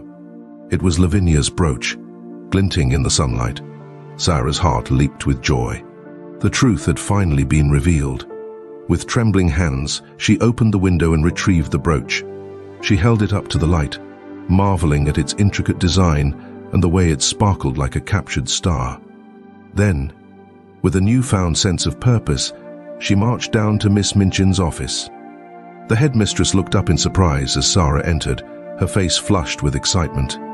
"Miss Minchin," Sara said, her voice ringing with triumph. "I have found the brooch." She held out her hand, revealing the glittering object. Miss Minchin gasped, her face pale with shock and disbelief. "Where did you find it?" she stammered. "It was outside my window," Sara replied, her voice calm and steady. "Someone must have placed it there." Miss Minchin's eyes narrowed. She knew that Lavinia was the culprit, but she was reluctant to admit her mistake. She had already punished Sara, and to acknowledge her innocence would be a blow to her pride. But Sara would not be silenced. "I demand an apology, Miss Minchin," she said, her voice firm. "I have been falsely accused and unjustly punished. I deserve to have my reputation restored." Miss Minchin, cornered, had no choice but to comply. With a grudging apology, she lifted Sara's punishment and reinstated her privileges. Lavinia, her scheme exposed, was humiliated and ostracized by the other girls. Her reputation was tarnished, her power diminished. Sara, on the other hand, emerged from the ordeal stronger and more resilient than ever. She had faced adversity with grace and courage, and her unwavering belief in the truth had ultimately prevailed. The stolen brooch incident marked a turning point in Sara's life. It had tested her character, strengthened her resolve, and reinforced her belief in the importance of justice and fairness. It had also taught her a valuable lesson about the power of forgiveness and the importance of moving forward with grace and dignity. The rhythmic thudding of footsteps overhead jolted Sara awake. She squinted at the alarm clock. 3:12 a.m. A groan escaped her lips as she rolled over, tugging the covers tighter around her. But the thudding persisted, growing louder and faster. Sara sat up, heart pounding. Was someone in the attic? A flicker of orange light danced across the ceiling. Fear clenched Sara's gut. Fire. She scrambled out of bed, raced to the door, and flung it open. Thick, acrid smoke billowed down the hallway. The smoke alarm wailed, its shrill cry barely audible above the roaring inferno consuming the attic. Sara's mind raced. The stairs were engulfed in flames, the only escape route blocked. She slammed the door shut and stumbled back into her room. Her phone. Where was her phone? She fumbled through the darkness, her lungs burning from the smoke seeping under the door. Finally, her fingers brushed against the cold metal. Frantically, she dialed 911. "Help. My house is on fire. I'm trapped in my bedroom on the second floor." Sara screamed into the phone. The dispatcher's calm voice reassured her. "Help is on the way. Can you get to a window?"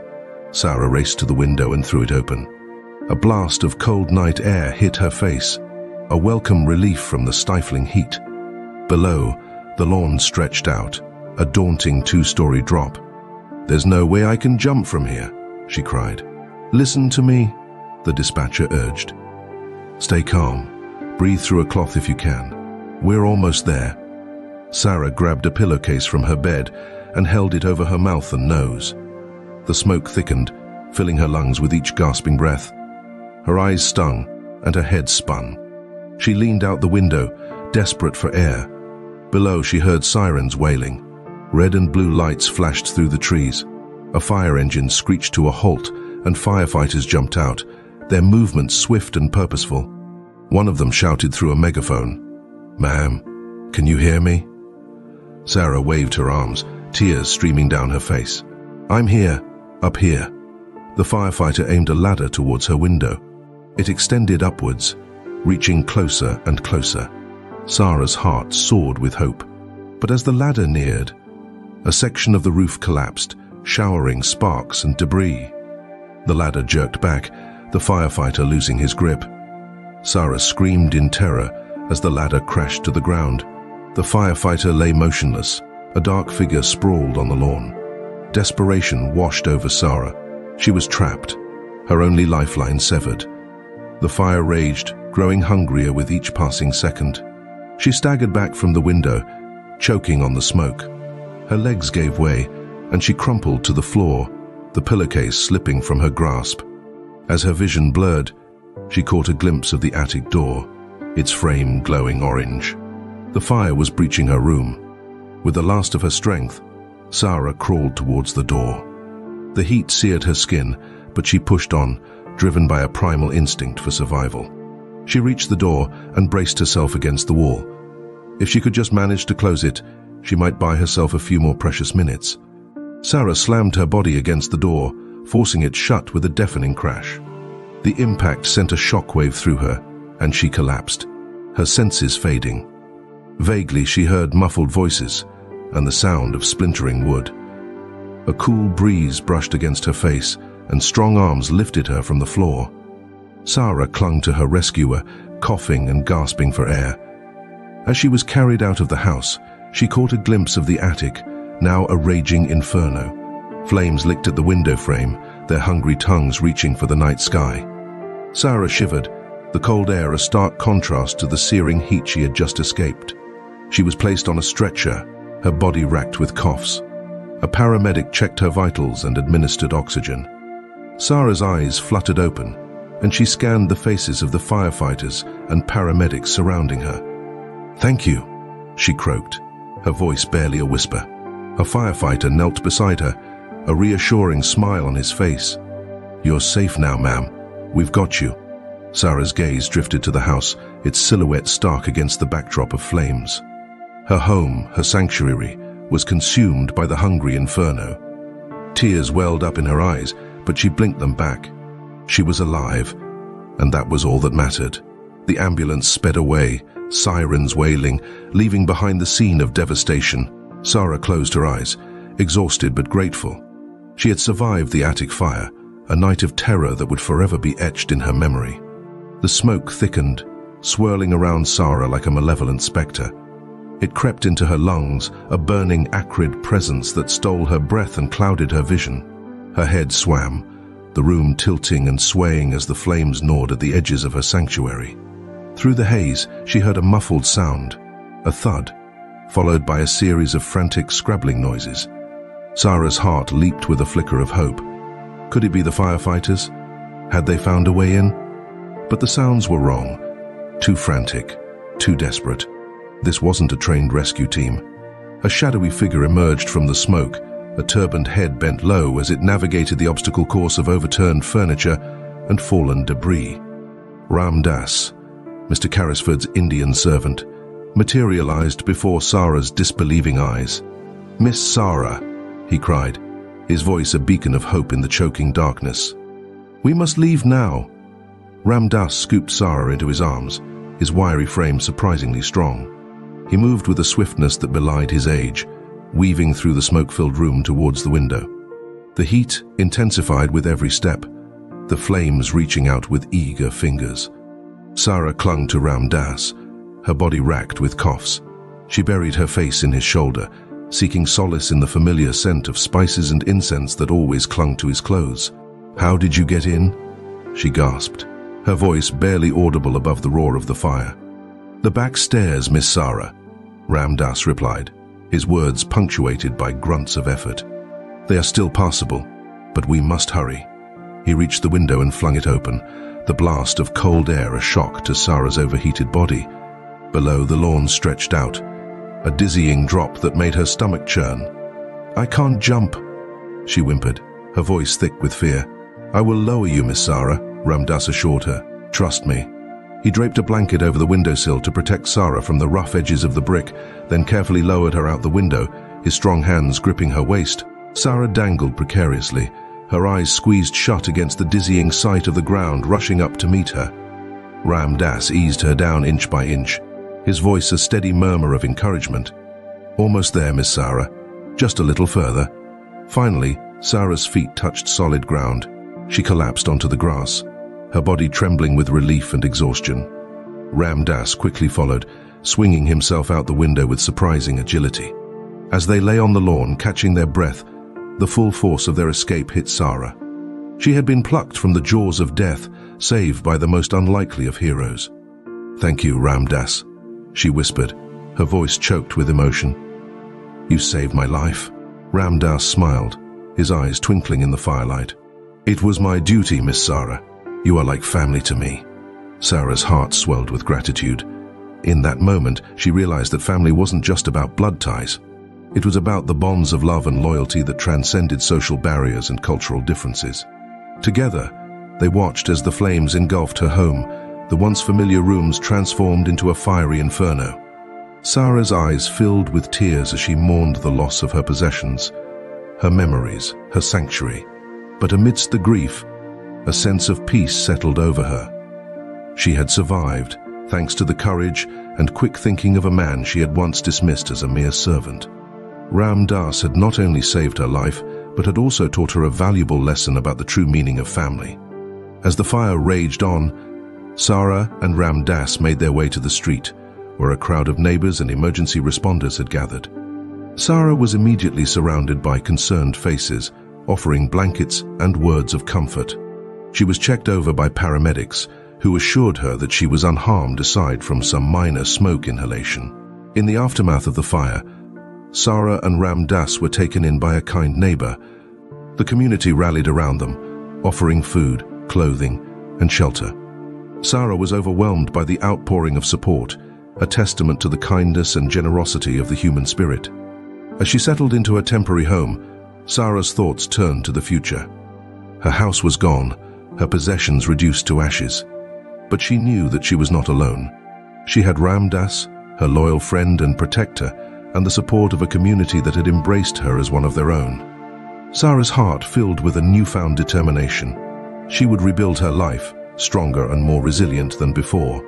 And she would never forget the debt she owed to Ram Dass, the humble servant who had risked his life to save hers. Mr. Carrisford's study was a sanctuary of hushed tones and leather-bound volumes. It was a room where decisions were made, fortunes forged, and secrets kept. On this particular evening, however, the air crackled with an unspoken tension, a sense of anticipation hanging heavy in the dim light. Sara sat across from Mr. Carrisford, her hands clasped tightly in her lap. The firelight flickered across her face, highlighting the exhaustion etched into her features. Yet, her eyes held a newfound resolve, a quiet strength that had emerged from the ashes of her ordeal. "I cannot thank you enough for your kindness, Mr. Carrisford," Sara began, her voice barely a whisper. "You have taken me in, clothed me, fed me. I am forever in your debt." Mr. Carrisford raised a hand, his expression unreadable. "It was the least I could do, child. You have suffered a great loss." A moment of silence stretched between them, the only sound the ticking of the grandfather clock in the corner.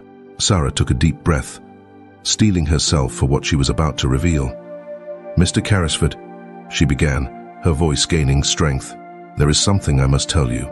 Something about my past." Mr. Carrisford leaned forward, his interest piqued. "Go on, child." Sara recounted her life story, starting with her childhood in India and her father's untimely death. She spoke of her mother's struggles and their eventual journey to England. She shared her dreams of finding a better life, of escaping the poverty that had plagued her family for generations. As Sara spoke, Mr. Carrisford's expression shifted, a flicker of recognition dawning in his eyes. He interrupted her, his voice sharp with sudden urgency. "What was your father's name?" Sara hesitated, unsure of why this detail mattered. "His name was Ralph Crewe." A gasp escaped Mr. Carrisford's lips. He leaned back in his chair, his face pale. A tremor shook his hand as he reached for a crystal decanter and poured himself a glass of brandy. "Ralph Crewe," he murmured, his voice barely audible. "My old business partner, my dear friend." Sara's heart pounded in her chest. Could it be? Was there a connection between her father and this enigmatic man? Mr. Carrisford took a sip of brandy, his eyes fixed on the fire. "Your father and I were involved in a diamond mining venture in India," he began, his voice heavy with memories. "We were on the brink of a great discovery, a fortune that would have changed our lives." He paused, his gaze drifting to a framed photograph on his desk. It was a picture of two men, their arms slung around each other's shoulders, their faces etched with youthful ambition. "But tragedy struck," Mr. Carrisford continued, his voice thick with emotion. "There was an accident at the mine. Your father, he didn't survive." Sara's eyes filled with tears. She had never known the details of her father's death. only that it had occurred in India. Mr. Carrisford reached for a leather-bound journal, its pages yellowed with age. After your father's death, I returned to England, heartbroken and disillusioned. I brought with me this journal, containing all of our plans and notes regarding the diamond mine. He handed the journal to Sara, who opened it with trembling hands. The pages were filled with intricate maps, geological surveys, and calculations. It was a treasure trove of information, a testament to her father's dedication and expertise. As Sara delved deeper into the journal, a realization dawned on her. The diamond mine, the fortune her father had sought, it was real, and she, as his sole heir, was entitled to it. Mr. Carrisford watched her, his expression a mixture of sadness and hope. Your father was a brilliant man, Sara. He had a vision, a dream of a better life for his family. And now, that dream can become a reality. Sara looked up, her eyes shining with newfound determination. With your help, Mr. Carrisford, I believe it can. A smile spread across Mr. Carrisford's face, the first genuine smile Sara had seen since their initial meeting. Indeed it can, my dear. Indeed it can. In that moment, an unspoken agreement was forged between them. Sara, the penniless orphan, and Mr. Carrisford, the wealthy businessman, united by a shared past and a common goal. Together, they would embark on a journey to reclaim what was rightfully hers, to fulfill her father's dream, and to secure her own future. The transformation was as swift as it was astounding. Overnight, Sara Crewe went from being a humble servant to a wealthy heiress, her life irrevocably altered by the revelation of her true identity and the restoration of her rightful inheritance. The news spread through the city like wildfire, whispered in hushed tones at social gatherings, and splashed across the headlines of the morning papers. Sara Crewe, the little drudge who had scrubbed floors and polished boots, was now a diamond heiress, her fortune rivaling that of royalty. Mr. Carrisford, once a distant figure of authority, became Sara's guardian and confidant. He took it upon himself to guide her through the intricacies of her newfound wealth, introducing her to lawyers, bankers, and financial advisors. Sara, once overwhelmed by the simplest of tasks, now found herself navigating a world of investments, trusts, and estates. The attic room, once her refuge from the harsh realities of her life, was transformed into a luxurious suite fit for a princess. Fine fabrics draped the windows, plush carpets cushioned her footsteps, and gleaming furniture adorned the once bare walls. Yet, amidst the opulence, Sara never forgot the lessons she had learned in poverty. Her first act as a wealthy heiress was to ensure the well-being of her friends. Becky, the scullery maid who had shared Sara's hardships, was given a generous stipend and a comfortable cottage of her own. Ermengarde, the timid classmate who had always admired Sara's intelligence and kindness, was enrolled in a prestigious boarding school where she could finally flourish. Sara even extended her generosity to Miss Minchin, the stern headmistress who had treated her with such cruelty. Though she could have easily sought revenge, Sara chose forgiveness. She arranged for Miss Minchin to receive a modest pension, ensuring her financial security in her old age. As Sara's reputation grew, so did her circle of acquaintances. She was invited to balls and soirees, where she dazzled the elite with her charm, intelligence, and impeccable manners. Yet she never lost sight of her humble beginnings, always treating everyone with respect and kindness, regardless of their social standing. One day, as Sara was strolling through the park, she encountered a familiar figure.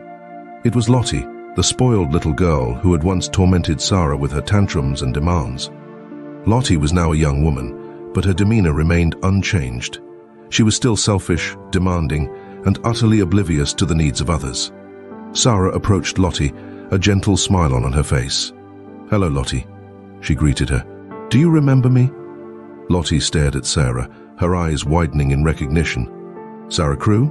she exclaimed, her voice laced with disbelief. "But you're rich." Sara nodded, her smile unwavering. "Yes, Lottie, I am. But that doesn't change who I am, does it?" Lottie was speechless, her mind struggling to reconcile the image of the ragged servant girl with the elegant young woman before her. Sara took the opportunity to speak to Lottie, not with scorn or judgment, but with compassion and understanding. She shared her own experiences of hardship and loss, of the importance of kindness and empathy. She encouraged Lottie to look beyond her own privileged bubble and to see the world through the eyes of others. Lottie listened, her heart softening with each word. For the first time in her life, she saw Sara not as a lowly servant, but as a role model, a shining example of resilience, compassion, and grace. As time went on, Sara's influence extended beyond her immediate circle. She used her wealth and position to advocate for the less fortunate, establishing schools, orphanages, and hospitals. She became a beacon of hope for those who had been marginalized and forgotten, a symbol of the transformative power of kindness and generosity. Sara's life was a testament to the triumph of the human spirit. She had risen from the depths of despair to the heights of success, never losing sight of her values or her compassion for others. Her story was a reminder that even in the darkest of times, hope could flourish, and that true wealth lay not in material possessions, but in the richness of the human heart. The ornate drawing room of Miss Minchin's select seminary for young ladies was a far cry from the cold, austere attic where Sara Crewe had once slept. Sunlight streamed through the tall windows, illuminating the plush carpets and polished furniture. Yet, a shadow hung over the room, a palpable tension that had nothing to do with the decor. Miss Minchin sat stiffly on a velvet chaise, her face a mask of barely suppressed fury. Beside her, Lavinia Herbert fidgeted nervously, her usual arrogance replaced by a veneer of fear. They had been summoned by Sara Crewe, the former student they had treated with such disdain and cruelty. The door opened, and Sara entered the room, her presence radiating warmth and grace. She was no longer the ragged servant girl they remembered, but a vision of elegance and poise. Her clothes were of the finest silk, her jewels sparkled in the light, and her demeanor exuded confidence and serenity. Miss Minchin rose to her feet, her voice laced with forced politeness. "Miss Crewe," she said, her tone dripping with sarcasm, "to what do we owe this unexpected visit?" Sara smiled, her eyes twinkling with amusement. "I have come to offer you my forgiveness, Miss Minchin." The words hung in the air, stunning both Miss Minchin and Lavinia into silence. Forgiveness? From the girl they had tormented and humiliated? It was inconceivable. Miss Minchin's face contorted with rage. "Forgiveness?" she spat. "You dare to speak of forgiveness after the way I treated you?" Sara's smile remained unwavering. "I do, Miss Minchin, because I have learned that forgiveness is not about condoning the actions of others. It is about freeing ourselves from the chains of resentment and anger." Lavinia, who had been observing the exchange with growing unease, finally found her voice.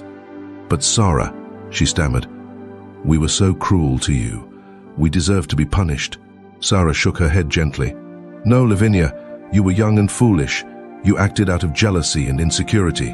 But I believe that everyone has the capacity for good, even those who have strayed from the path." Miss Minchin's anger began to dissipate, replaced by a mixture of shame and disbelief. She had never considered the possibility that Sara could forgive her, let alone offer her compassion. I don't understand," she confessed, her voice barely a whisper. "Why would you forgive us?" Sara stepped closer, her eyes filled with compassion. "Because holding on to anger and resentment only hurts ourselves, Miss Minchin. It poisons our hearts and minds, preventing us from experiencing true joy and peace." She reached out and took Miss Minchin's hand, her touch gentle but firm. "Let go of the past, Miss Minchin. Forgive yourself, forgive Lavinia, and allow yourself to heal." Tears welled up in Miss Minchin's eyes, tears of shame, regret, and ultimately, gratitude. She had been given a second chance, an opportunity to redeem herself. Lavinia, too, was moved by Sara's words. She had always been envious of Sara, her beauty, her intelligence, her unwavering spirit. But now, she saw Sara in a new light, as a beacon of hope and forgiveness. "Sara," Lavinia whispered, her voice choked with emotion. "I'm so sorry for everything." Sara embraced Lavinia, her heart filled with compassion for the young woman who had once been her tormentor. "I forgive you, Lavinia," she whispered. "We all make mistakes. The important thing is to learn from them and to strive to be better." The tension in the room lifted, replaced by a sense of peace and reconciliation. Sara had not only forgiven her former tormentors, but she had also shown them a path towards redemption. In the days that followed, Sara's act of forgiveness had a profound impact on Miss Minchin and Lavinia. Miss Minchin, humbled by Sara's generosity, made significant changes to the seminary, creating a more nurturing and supportive environment for the students. She even reached out to former students who had suffered under her harsh regime, offering them apologies and restitution. Lavinia, inspired by Sara's example, began to shed her selfish ways. She volunteered at local charities, befriended those she had once scorned, and made a conscious effort to be kinder and more compassionate. Sara's act of forgiveness had not only healed the wounds of the past, but had also paved the way for a brighter future, one filled with hope, understanding, and the transformative power of love. The handsome cab rattled over the cobblestone streets of London, its rhythmic clatter a stark contrast to the turmoil within Sara Crewe's heart. She gazed out the window, her eyes tracing the familiar landmarks of the city she had called home for the past decade. But today, everything looked different. The once imposing buildings seemed smaller, the bustling crowds less daunting.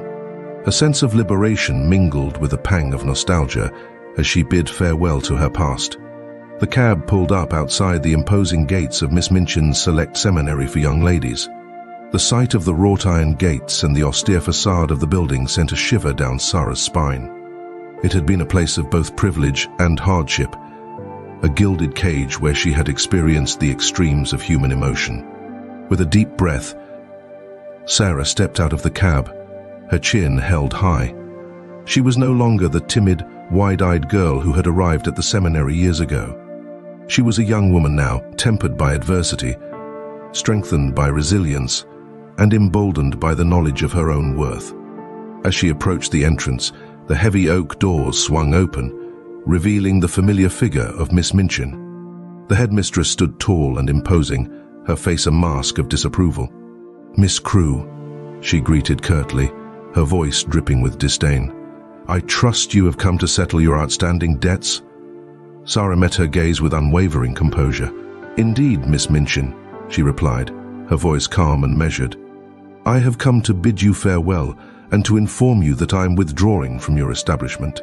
Miss Minchin's eyebrows arched in surprise. "Withdrawing?" she repeated, her voice laced with incredulity. "But your education is not yet complete. You have much to learn." Sara smiled, a hint of amusement in her eyes. "I have learned far more than you could ever teach me, Miss Minchin," she retorted. "I have learned the value of kindness, the importance of compassion, and the true meaning of friendship." Miss Minchin's lips tightened into a thin line. "You are a foolish girl," she snapped. "You are throwing away a golden opportunity. You will regret this decision." Sara shook her head, her smile widening. "I have no regrets, Miss Minchin," she said. "I am leaving this place with my head held high, my heart filled with gratitude for the lessons I have learned, and my spirit eager for the adventures that lie ahead." With that, she turned and walked away, her footsteps echoing through the empty hallway. As she reached the front door, she paused, glancing back at Miss Minchin. "Goodbye, Miss Minchin," she said, her voice soft yet firm. "I wish you all the best." Then, without another word, she opened the door and stepped out into the bright sunshine. The world outside seemed to shimmer with possibilities, a stark contrast to the dark and oppressive atmosphere of the seminary. As she climbed back into the cab, Sara couldn't help but feel a sense of exhilaration. She was finally free to chart her own course, to follow her dreams, and to live a life that was truly her own. The cab rattled away, leaving Miss Minchin's seminary behind. Sara leaned back against the plush cushions, her eyes closed, her mind racing with plans for the future. She knew that the road ahead would not be easy. There would be challenges to overcome, obstacles to surmount, and decisions to be made. But she was ready for anything, armed with the lessons she had learned and the unwavering support of her friends. Her first stop was the modest dwelling of her dear friend Ermengarde. The sight of Ermengarde's beaming face and the warm embrace she received filled Sara's heart with joy. They spent the afternoon catching up, sharing stories and laughter, and reminiscing about their time at the seminary. As the sun began to set, Sara took her leave, promising to visit again soon. She had made arrangements to stay at a comfortable hotel until she could find a more permanent residence. But even in the impersonal surroundings of the hotel room, Sara felt a sense of peace and contentment. She was no longer a prisoner of Miss Minchin's rigid rules and expectations. She was a free spirit, ready to explore the world and embrace all that life had to offer. In the days that followed, Sara immersed herself in the vibrant life of London.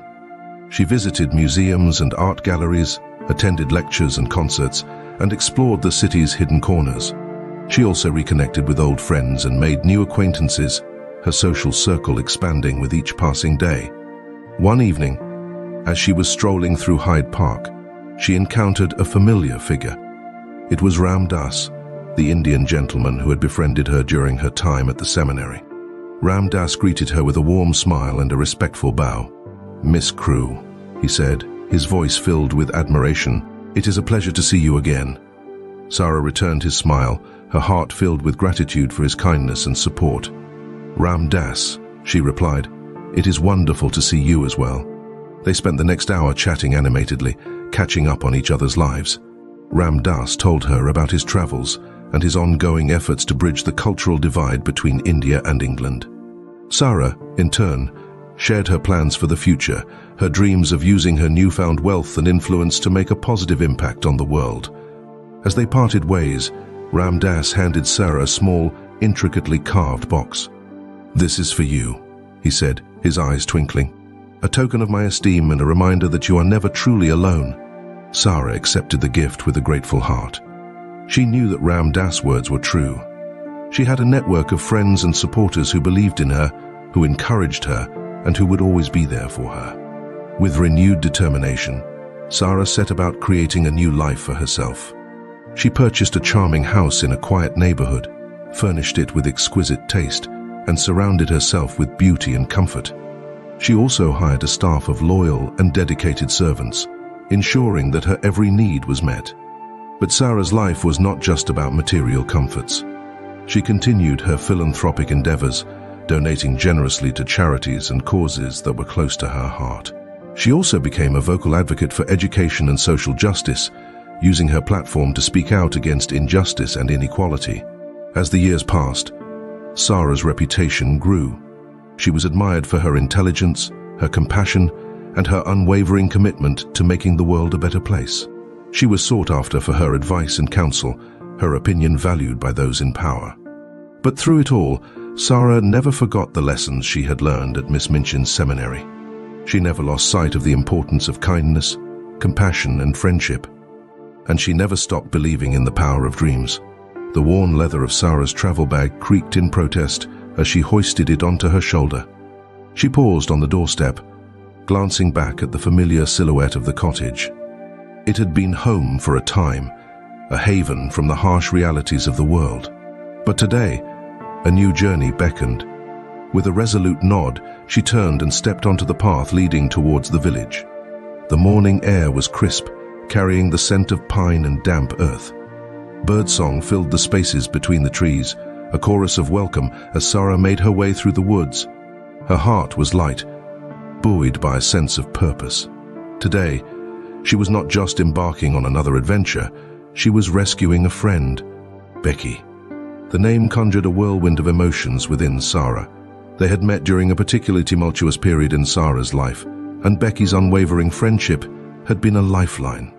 But their paths had diverged, leaving Becky trapped in a life of servitude and despair. Now, Sara was determined to change that. As she neared the village, the sounds of bustling activity reached her ears. The marketplace was a riot of colors and smells, merchants hawking their wares and villagers bartering for goods. Sara weaved through the crowds, her eyes scanning the faces around her. She knew that Becky's circumstances were dire, and time was of the essence. After a few inquiries and some discreet observation, Sara found herself standing before a modest dwelling on the outskirts of the village. The windows were shuttered, and an air of neglect hung over the place. Taking a deep breath, she knocked on the door. The sound of shuffling footsteps approached, followed by the creak of a rusty hinge. The door opened a crack, revealing a face that Sara barely recognized. Becky's once vibrant eyes were dull, her cheeks hollow, her hair unkempt. A pang of sorrow struck Sara's heart. "Becky," she whispered, her voice thick with emotion.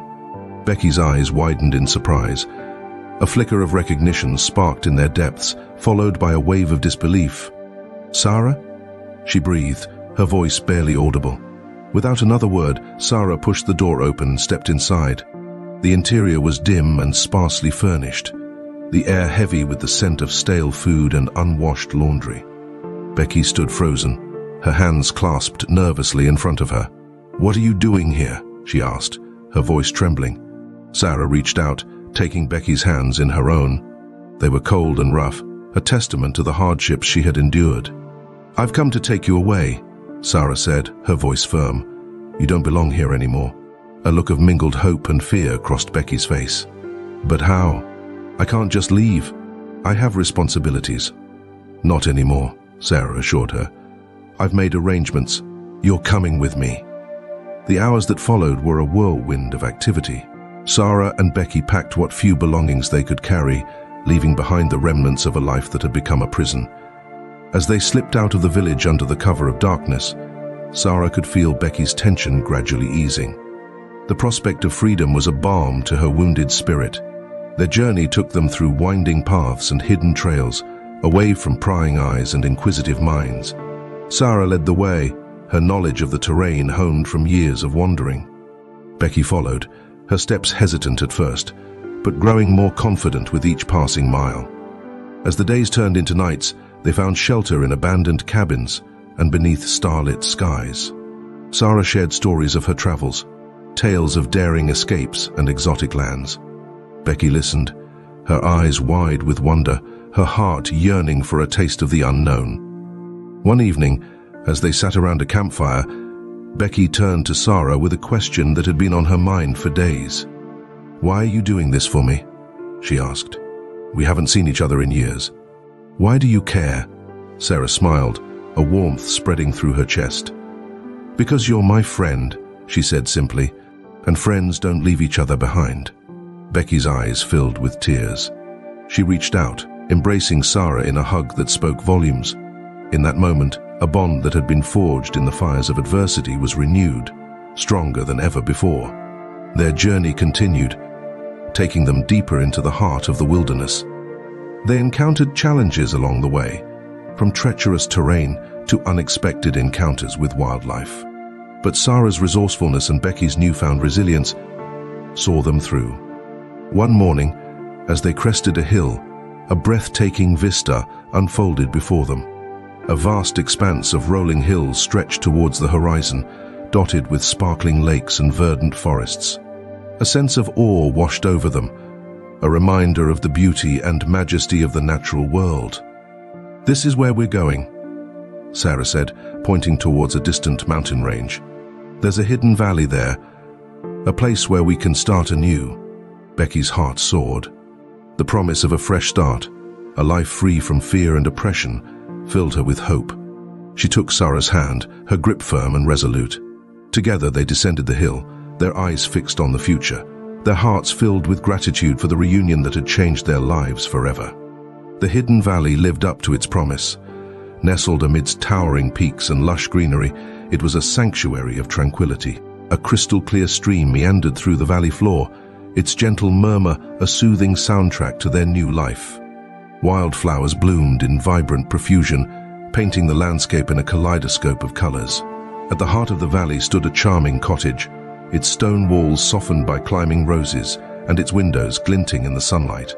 Sara had discovered it during one of her earlier expeditions, and it had remained etched in her memory as a place of refuge. Now it was to be their home. With a sense of joyful anticipation, Sara and Becky crossed the threshold. The interior was a haven of warmth and comfort. Sunlight streamed through the windows, illuminating the polished wooden floors and the tastefully arranged furniture. A crackling fire danced in the hearth, casting a welcoming glow over the room. Becky gasped in delight. "It's beautiful," she exclaimed, her eyes wide with wonder. Sara smiled, her heart swelling with happiness. "Welcome home," she said, her voice filled with warmth. The following days were a whirlwind of activity as they settled into their new abode. Sara, with her innate resourcefulness, transformed the cottage into a haven of comfort and luxury.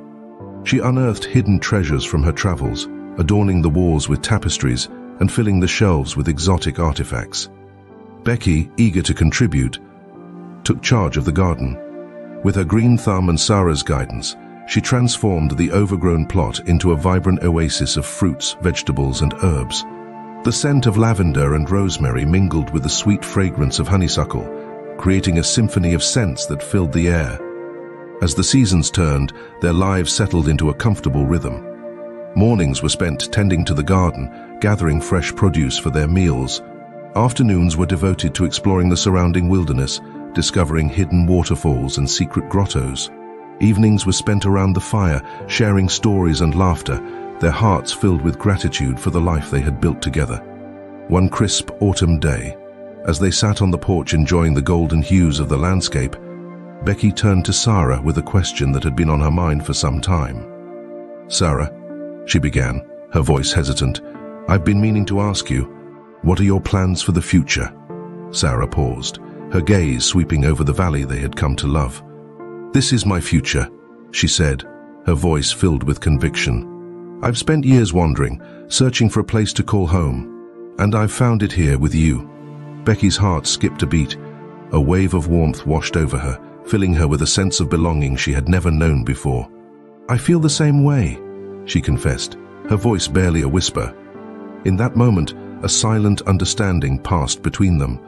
They had both endured hardships, faced loss and adversity, but they had found solace and strength in each other's company. The bond they shared was unbreakable, a testament to the enduring power of friendship. As the years passed, their love for each other deepened.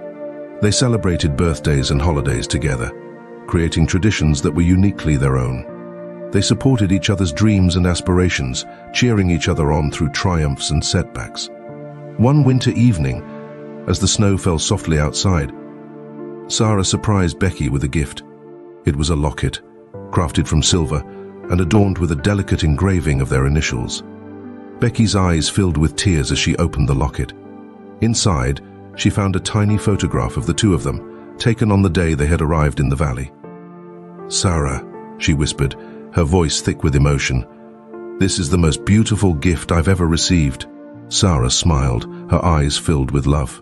"It's a symbol of our friendship," she said, "a reminder that we'll always be there for each other, no matter what." Becky nodded, her heart overflowing with gratitude. She reached out, taking Sara's hand in her own.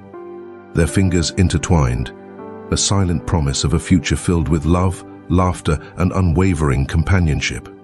As they sat by the fire, watching the flames dance and flicker, a sense of contentment washed over them.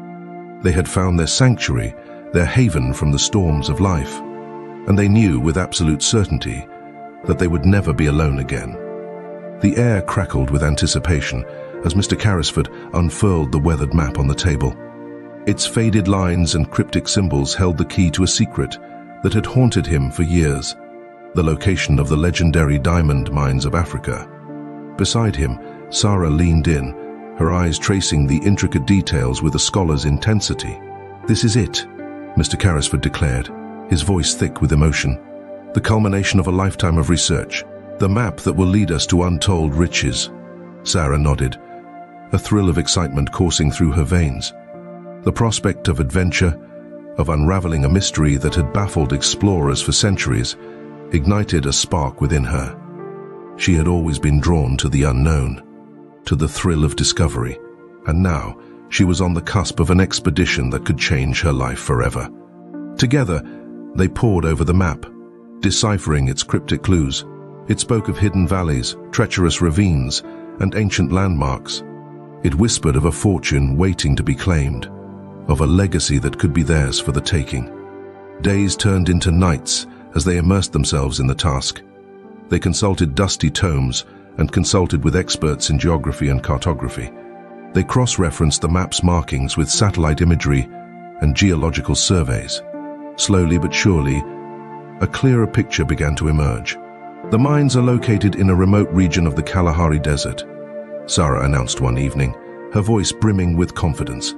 The map indicates a series of natural formations that will guide us to the entrance. Mr. Carrisford's eyes gleamed with excitement. "Then we must make preparations at once," he declared, his voice ringing with determination. "We shall assemble a team of experts, gather supplies, and set off on this grand adventure." The weeks that followed were a whirlwind of activity. Sara and Mr. Carrisford meticulously planned every detail of the expedition. They recruited a team of seasoned adventurers, each with their own unique skills and expertise. They procured sturdy vehicles, state-of-the-art equipment, and enough provisions to last them for months. Finally, the day of departure arrived. The team assembled at a remote airstrip, their faces etched with a mixture of anticipation and apprehension. The Kalahari Desert was a harsh and unforgiving environment, known for its scorching temperatures, treacherous sandstorms, and deadly wildlife. But the lure of the diamonds was too strong to resist. With a roar of engines, the plane lifted off, soaring into the clear blue sky. Below, the vast expanse of the African savanna stretched towards the horizon, a tapestry of golden grasslands and acacia trees. Sara gazed out the window, her heart filled with a sense of wonder and possibility. After several hours of flight, they landed on a makeshift runway in the heart of the desert. The air was thick with the scent of dust and sun-baked earth. A shimmering heat haze danced on the horizon, distorting the landscape into a surreal mirage. The team disembarked, their boots crunching on the parched earth. They loaded their supplies onto sturdy all-terrain vehicles and set off into the unknown. Days turned into weeks as they navigated the treacherous terrain. The sun beat down relentlessly, turning the sand into a scorching oven. Sandstorms whipped up without warning, obscuring their vision and threatening to bury them alive. But they persevered, their spirits buoyed by the promise of riches that lay ahead. Along the way, they encountered a variety of challenges. They had to contend with venomous snakes, aggressive scorpions, and prowling hyenas. They had to ration their water and conserve their energy. But they also witnessed the breathtaking beauty of the desert, its stark landscapes and vibrant sunsets.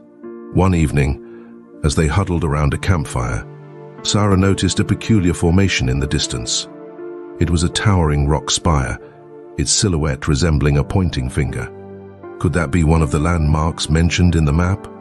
She wondered aloud. Mr. Carrisford squinted, examining the formation through his binoculars. "It certainly matches the description," he confirmed, his voice filled with excitement. "Let's investigate." The following morning they set off towards the rock spire. As they drew closer, they discovered a hidden entrance concealed behind a curtain of cascading vines. With bated breath, they pushed their way through the foliage and stepped into the darkness beyond. The air inside was cool and damp, a welcome respite from the desert heat.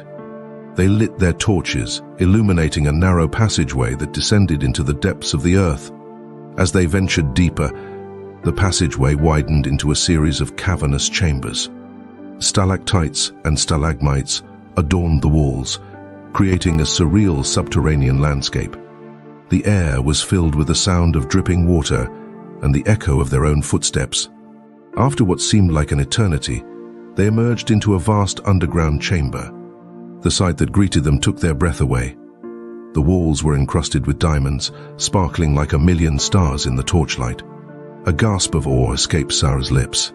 "We found it," she whispered, her voice trembling with emotion. Mr. Carrisford nodded, his eyes wide with wonder. "The diamond mines of Africa," he murmured, his voice filled with reverence. "We have achieved the impossible." They spent the next few days exploring the mines, marveling at their vastness and the sheer abundance of diamonds. They carefully documented their findings, mapping out the tunnels and chambers, and collecting samples of the precious stones. As they prepared to leave, Sara paused, taking one last look at the glittering spectacle before her. She knew that this was a moment she would cherish forever, a testament to the power of perseverance and the thrill of discovery. With a sense of accomplishment and a newfound appreciation for the hidden treasures of the earth, they made their way back to the surface. The sun was setting as they emerged from the hidden entrance, casting long shadows across the desert floor. As they drove away, Sara glanced back at the rock spire, its silhouette now bathed in the warm glow of the evening sky. She knew that the diamond mines would always hold a special place in her heart, a reminder of the extraordinary adventure she had shared with Mr. Carrisford and the unwavering spirit of exploration that had brought them together. The echoing silence of the underground chamber was broken only by the rhythmic dripping of water and the hushed whispers of awe. Sara and Mr. Carrisford stood transfixed, their torches illuminating the breathtaking sight before them. The walls shimmered and sparkled, a mesmerizing dance of light refracted through countless facets. It was a subterranean palace adorned with nature's most precious jewels. Diamonds. Sara reached out, her fingers tracing the rough surface of the wall.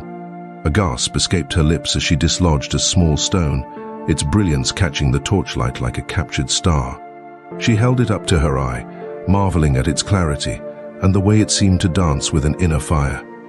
"It's real," she breathed, her voice filled with wonder. "A genuine diamond."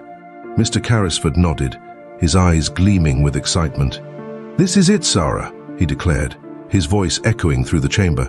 "We found the diamond mines of Africa." A wave of exhilaration washed over Sara. They had done it. They had achieved what countless others had only dreamed of. The legendary mines, lost for centuries, were now theirs to claim. Over the next few days, they explored the vast network of tunnels and chambers that comprised the mines. Each turn revealed new wonders, clusters of diamonds clinging to the walls like crystalline grapes, shimmering rivulets of water flowing over diamond-encrusted rocks, and even a hidden waterfall cascading down a wall of pure diamond. The sheer abundance of the gems was staggering. They were everywhere, in every size and shape imaginable. There were tiny chips, no bigger than grains of sand, and massive stones, the size of a human fist. There were rough, uncut diamonds, their natural beauty waiting to be unveiled, and polished, faceted gems, their brilliance rivaling the stars. With each discovery, Sara's heart swelled with a mixture of joy and disbelief. She had always known that the mines were a possibility, a distant dream whispered in hushed tones and hinted at in cryptic maps. But to actually stand here, amidst this subterranean treasure trove, was almost too much to comprehend. They meticulously documented their findings, carefully mapping out the layout of the mines and cataloging the different types of diamonds they found. They collected samples, filling their bags with the most exquisite specimens, each one a testament to their incredible discovery. As they prepared to leave, Sara paused, taking one last look at the glittering spectacle before her. She knew that this was a moment she would cherish forever, a turning point in her life. The diamonds represented more than just wealth and security. They were a symbol of her perseverance, her resilience, and her unwavering belief in the power of dreams. With a newfound sense of purpose and a heart filled with gratitude, Sara and Mr. Carrisford made their way back to the surface. The sun was setting as they emerged from the hidden entrance, casting long shadows across the desert floor. News of their discovery spread like wildfire. The world was captivated by the tale of the lost diamond mines of Africa and the intrepid explorers who had found them. Sara and Mr. Carrisford became overnight celebrities, their names synonymous with adventure and fortune. The diamonds they had brought back with them were valued at an astronomical sum, securing Sara's financial future for generations to come. She was no longer a penniless orphan, but a woman of immense wealth and influence. But Sara knew that the true value of the diamonds lay not in their monetary worth, but in the lessons they had taught her. They had taught her the importance of perseverance, the power of dreams, and the enduring spirit of adventure. With her newfound wealth, Sara established a foundation dedicated to helping others in need. She funded schools, hospitals, and orphanages, providing opportunities for those who had been less fortunate than herself. She also invested in research and exploration, ensuring that the legacy of the diamond mines would continue to inspire future generations. As she looked back on her journey, Sara realized that the diamonds had not only changed her life, but also the lives of countless others. They had given her the means to make a difference in the world, to leave a lasting legacy that would extend far beyond her own lifetime. And so, the discovery of the diamond mines marked not just the end of one chapter in Sara's life, but the beginning of a new one. A chapter filled with hope, purpose, and the unwavering belief that anything is possible if you dare to dream. The echoes of laughter filled the air as children raced through the sun-dappled gardens of the grand estate. Their joyous squeals mingled with the melodic chirping of birds, creating a symphony of happiness that resonated throughout the sprawling grounds. Sara watched them from the shade of a sprawling oak tree, a smile gracing her lips. Years had passed since the discovery of the diamond mines, years filled with both challenges and triumphs. Sara's life had taken an extraordinary turn, propelling her from a penniless orphan to a woman of immense wealth and influence. Yet through it all, she had remained true to herself, her kindness and compassion unwavering. The estate, once a crumbling relic of a bygone era, had been transformed into a haven of beauty and tranquility. Lush gardens bloomed with exotic flowers, their vibrant colors a testament to Sara's love of nature. The once empty halls now echoed with the sounds of music and laughter, a testament to the joy she had brought into the lives of others. For Sara, the true wealth lay not in the diamonds themselves, but in the opportunities they had afforded her to make a difference in the world. She had established a foundation dedicated to helping the less fortunate, funding schools, hospitals, and orphanages across the globe. She had also become a patron of the arts, supporting aspiring artists and musicians, fostering creativity and enriching the lives of countless individuals. But her greatest joy came from the children, who now called the estate their home. They were orphans, castaways of society, who had found refuge and love in Sara's embrace.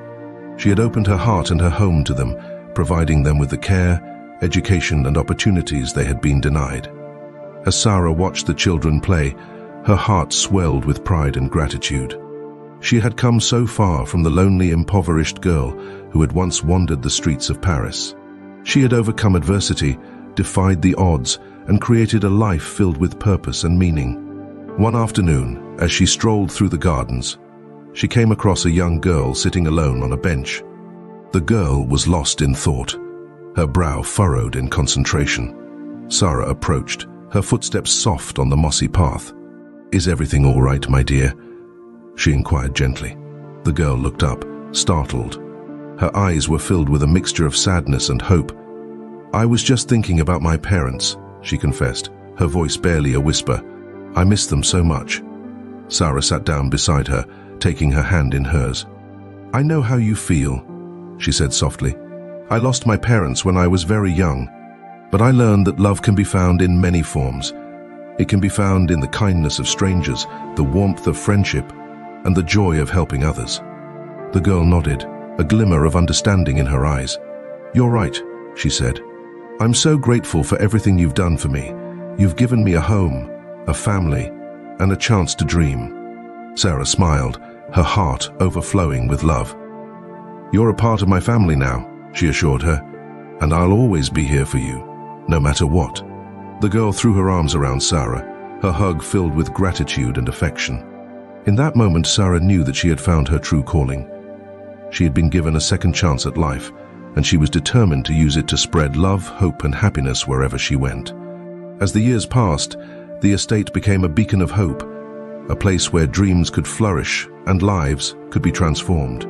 Sara's kindness and generosity touched the lives of countless individuals, from the children who called her Mama Sara to the countless others who benefited from her philanthropic endeavors. One day, as Sara sat in her study, surrounded by books and mementos of her travels, she received a letter that brought tears to her eyes.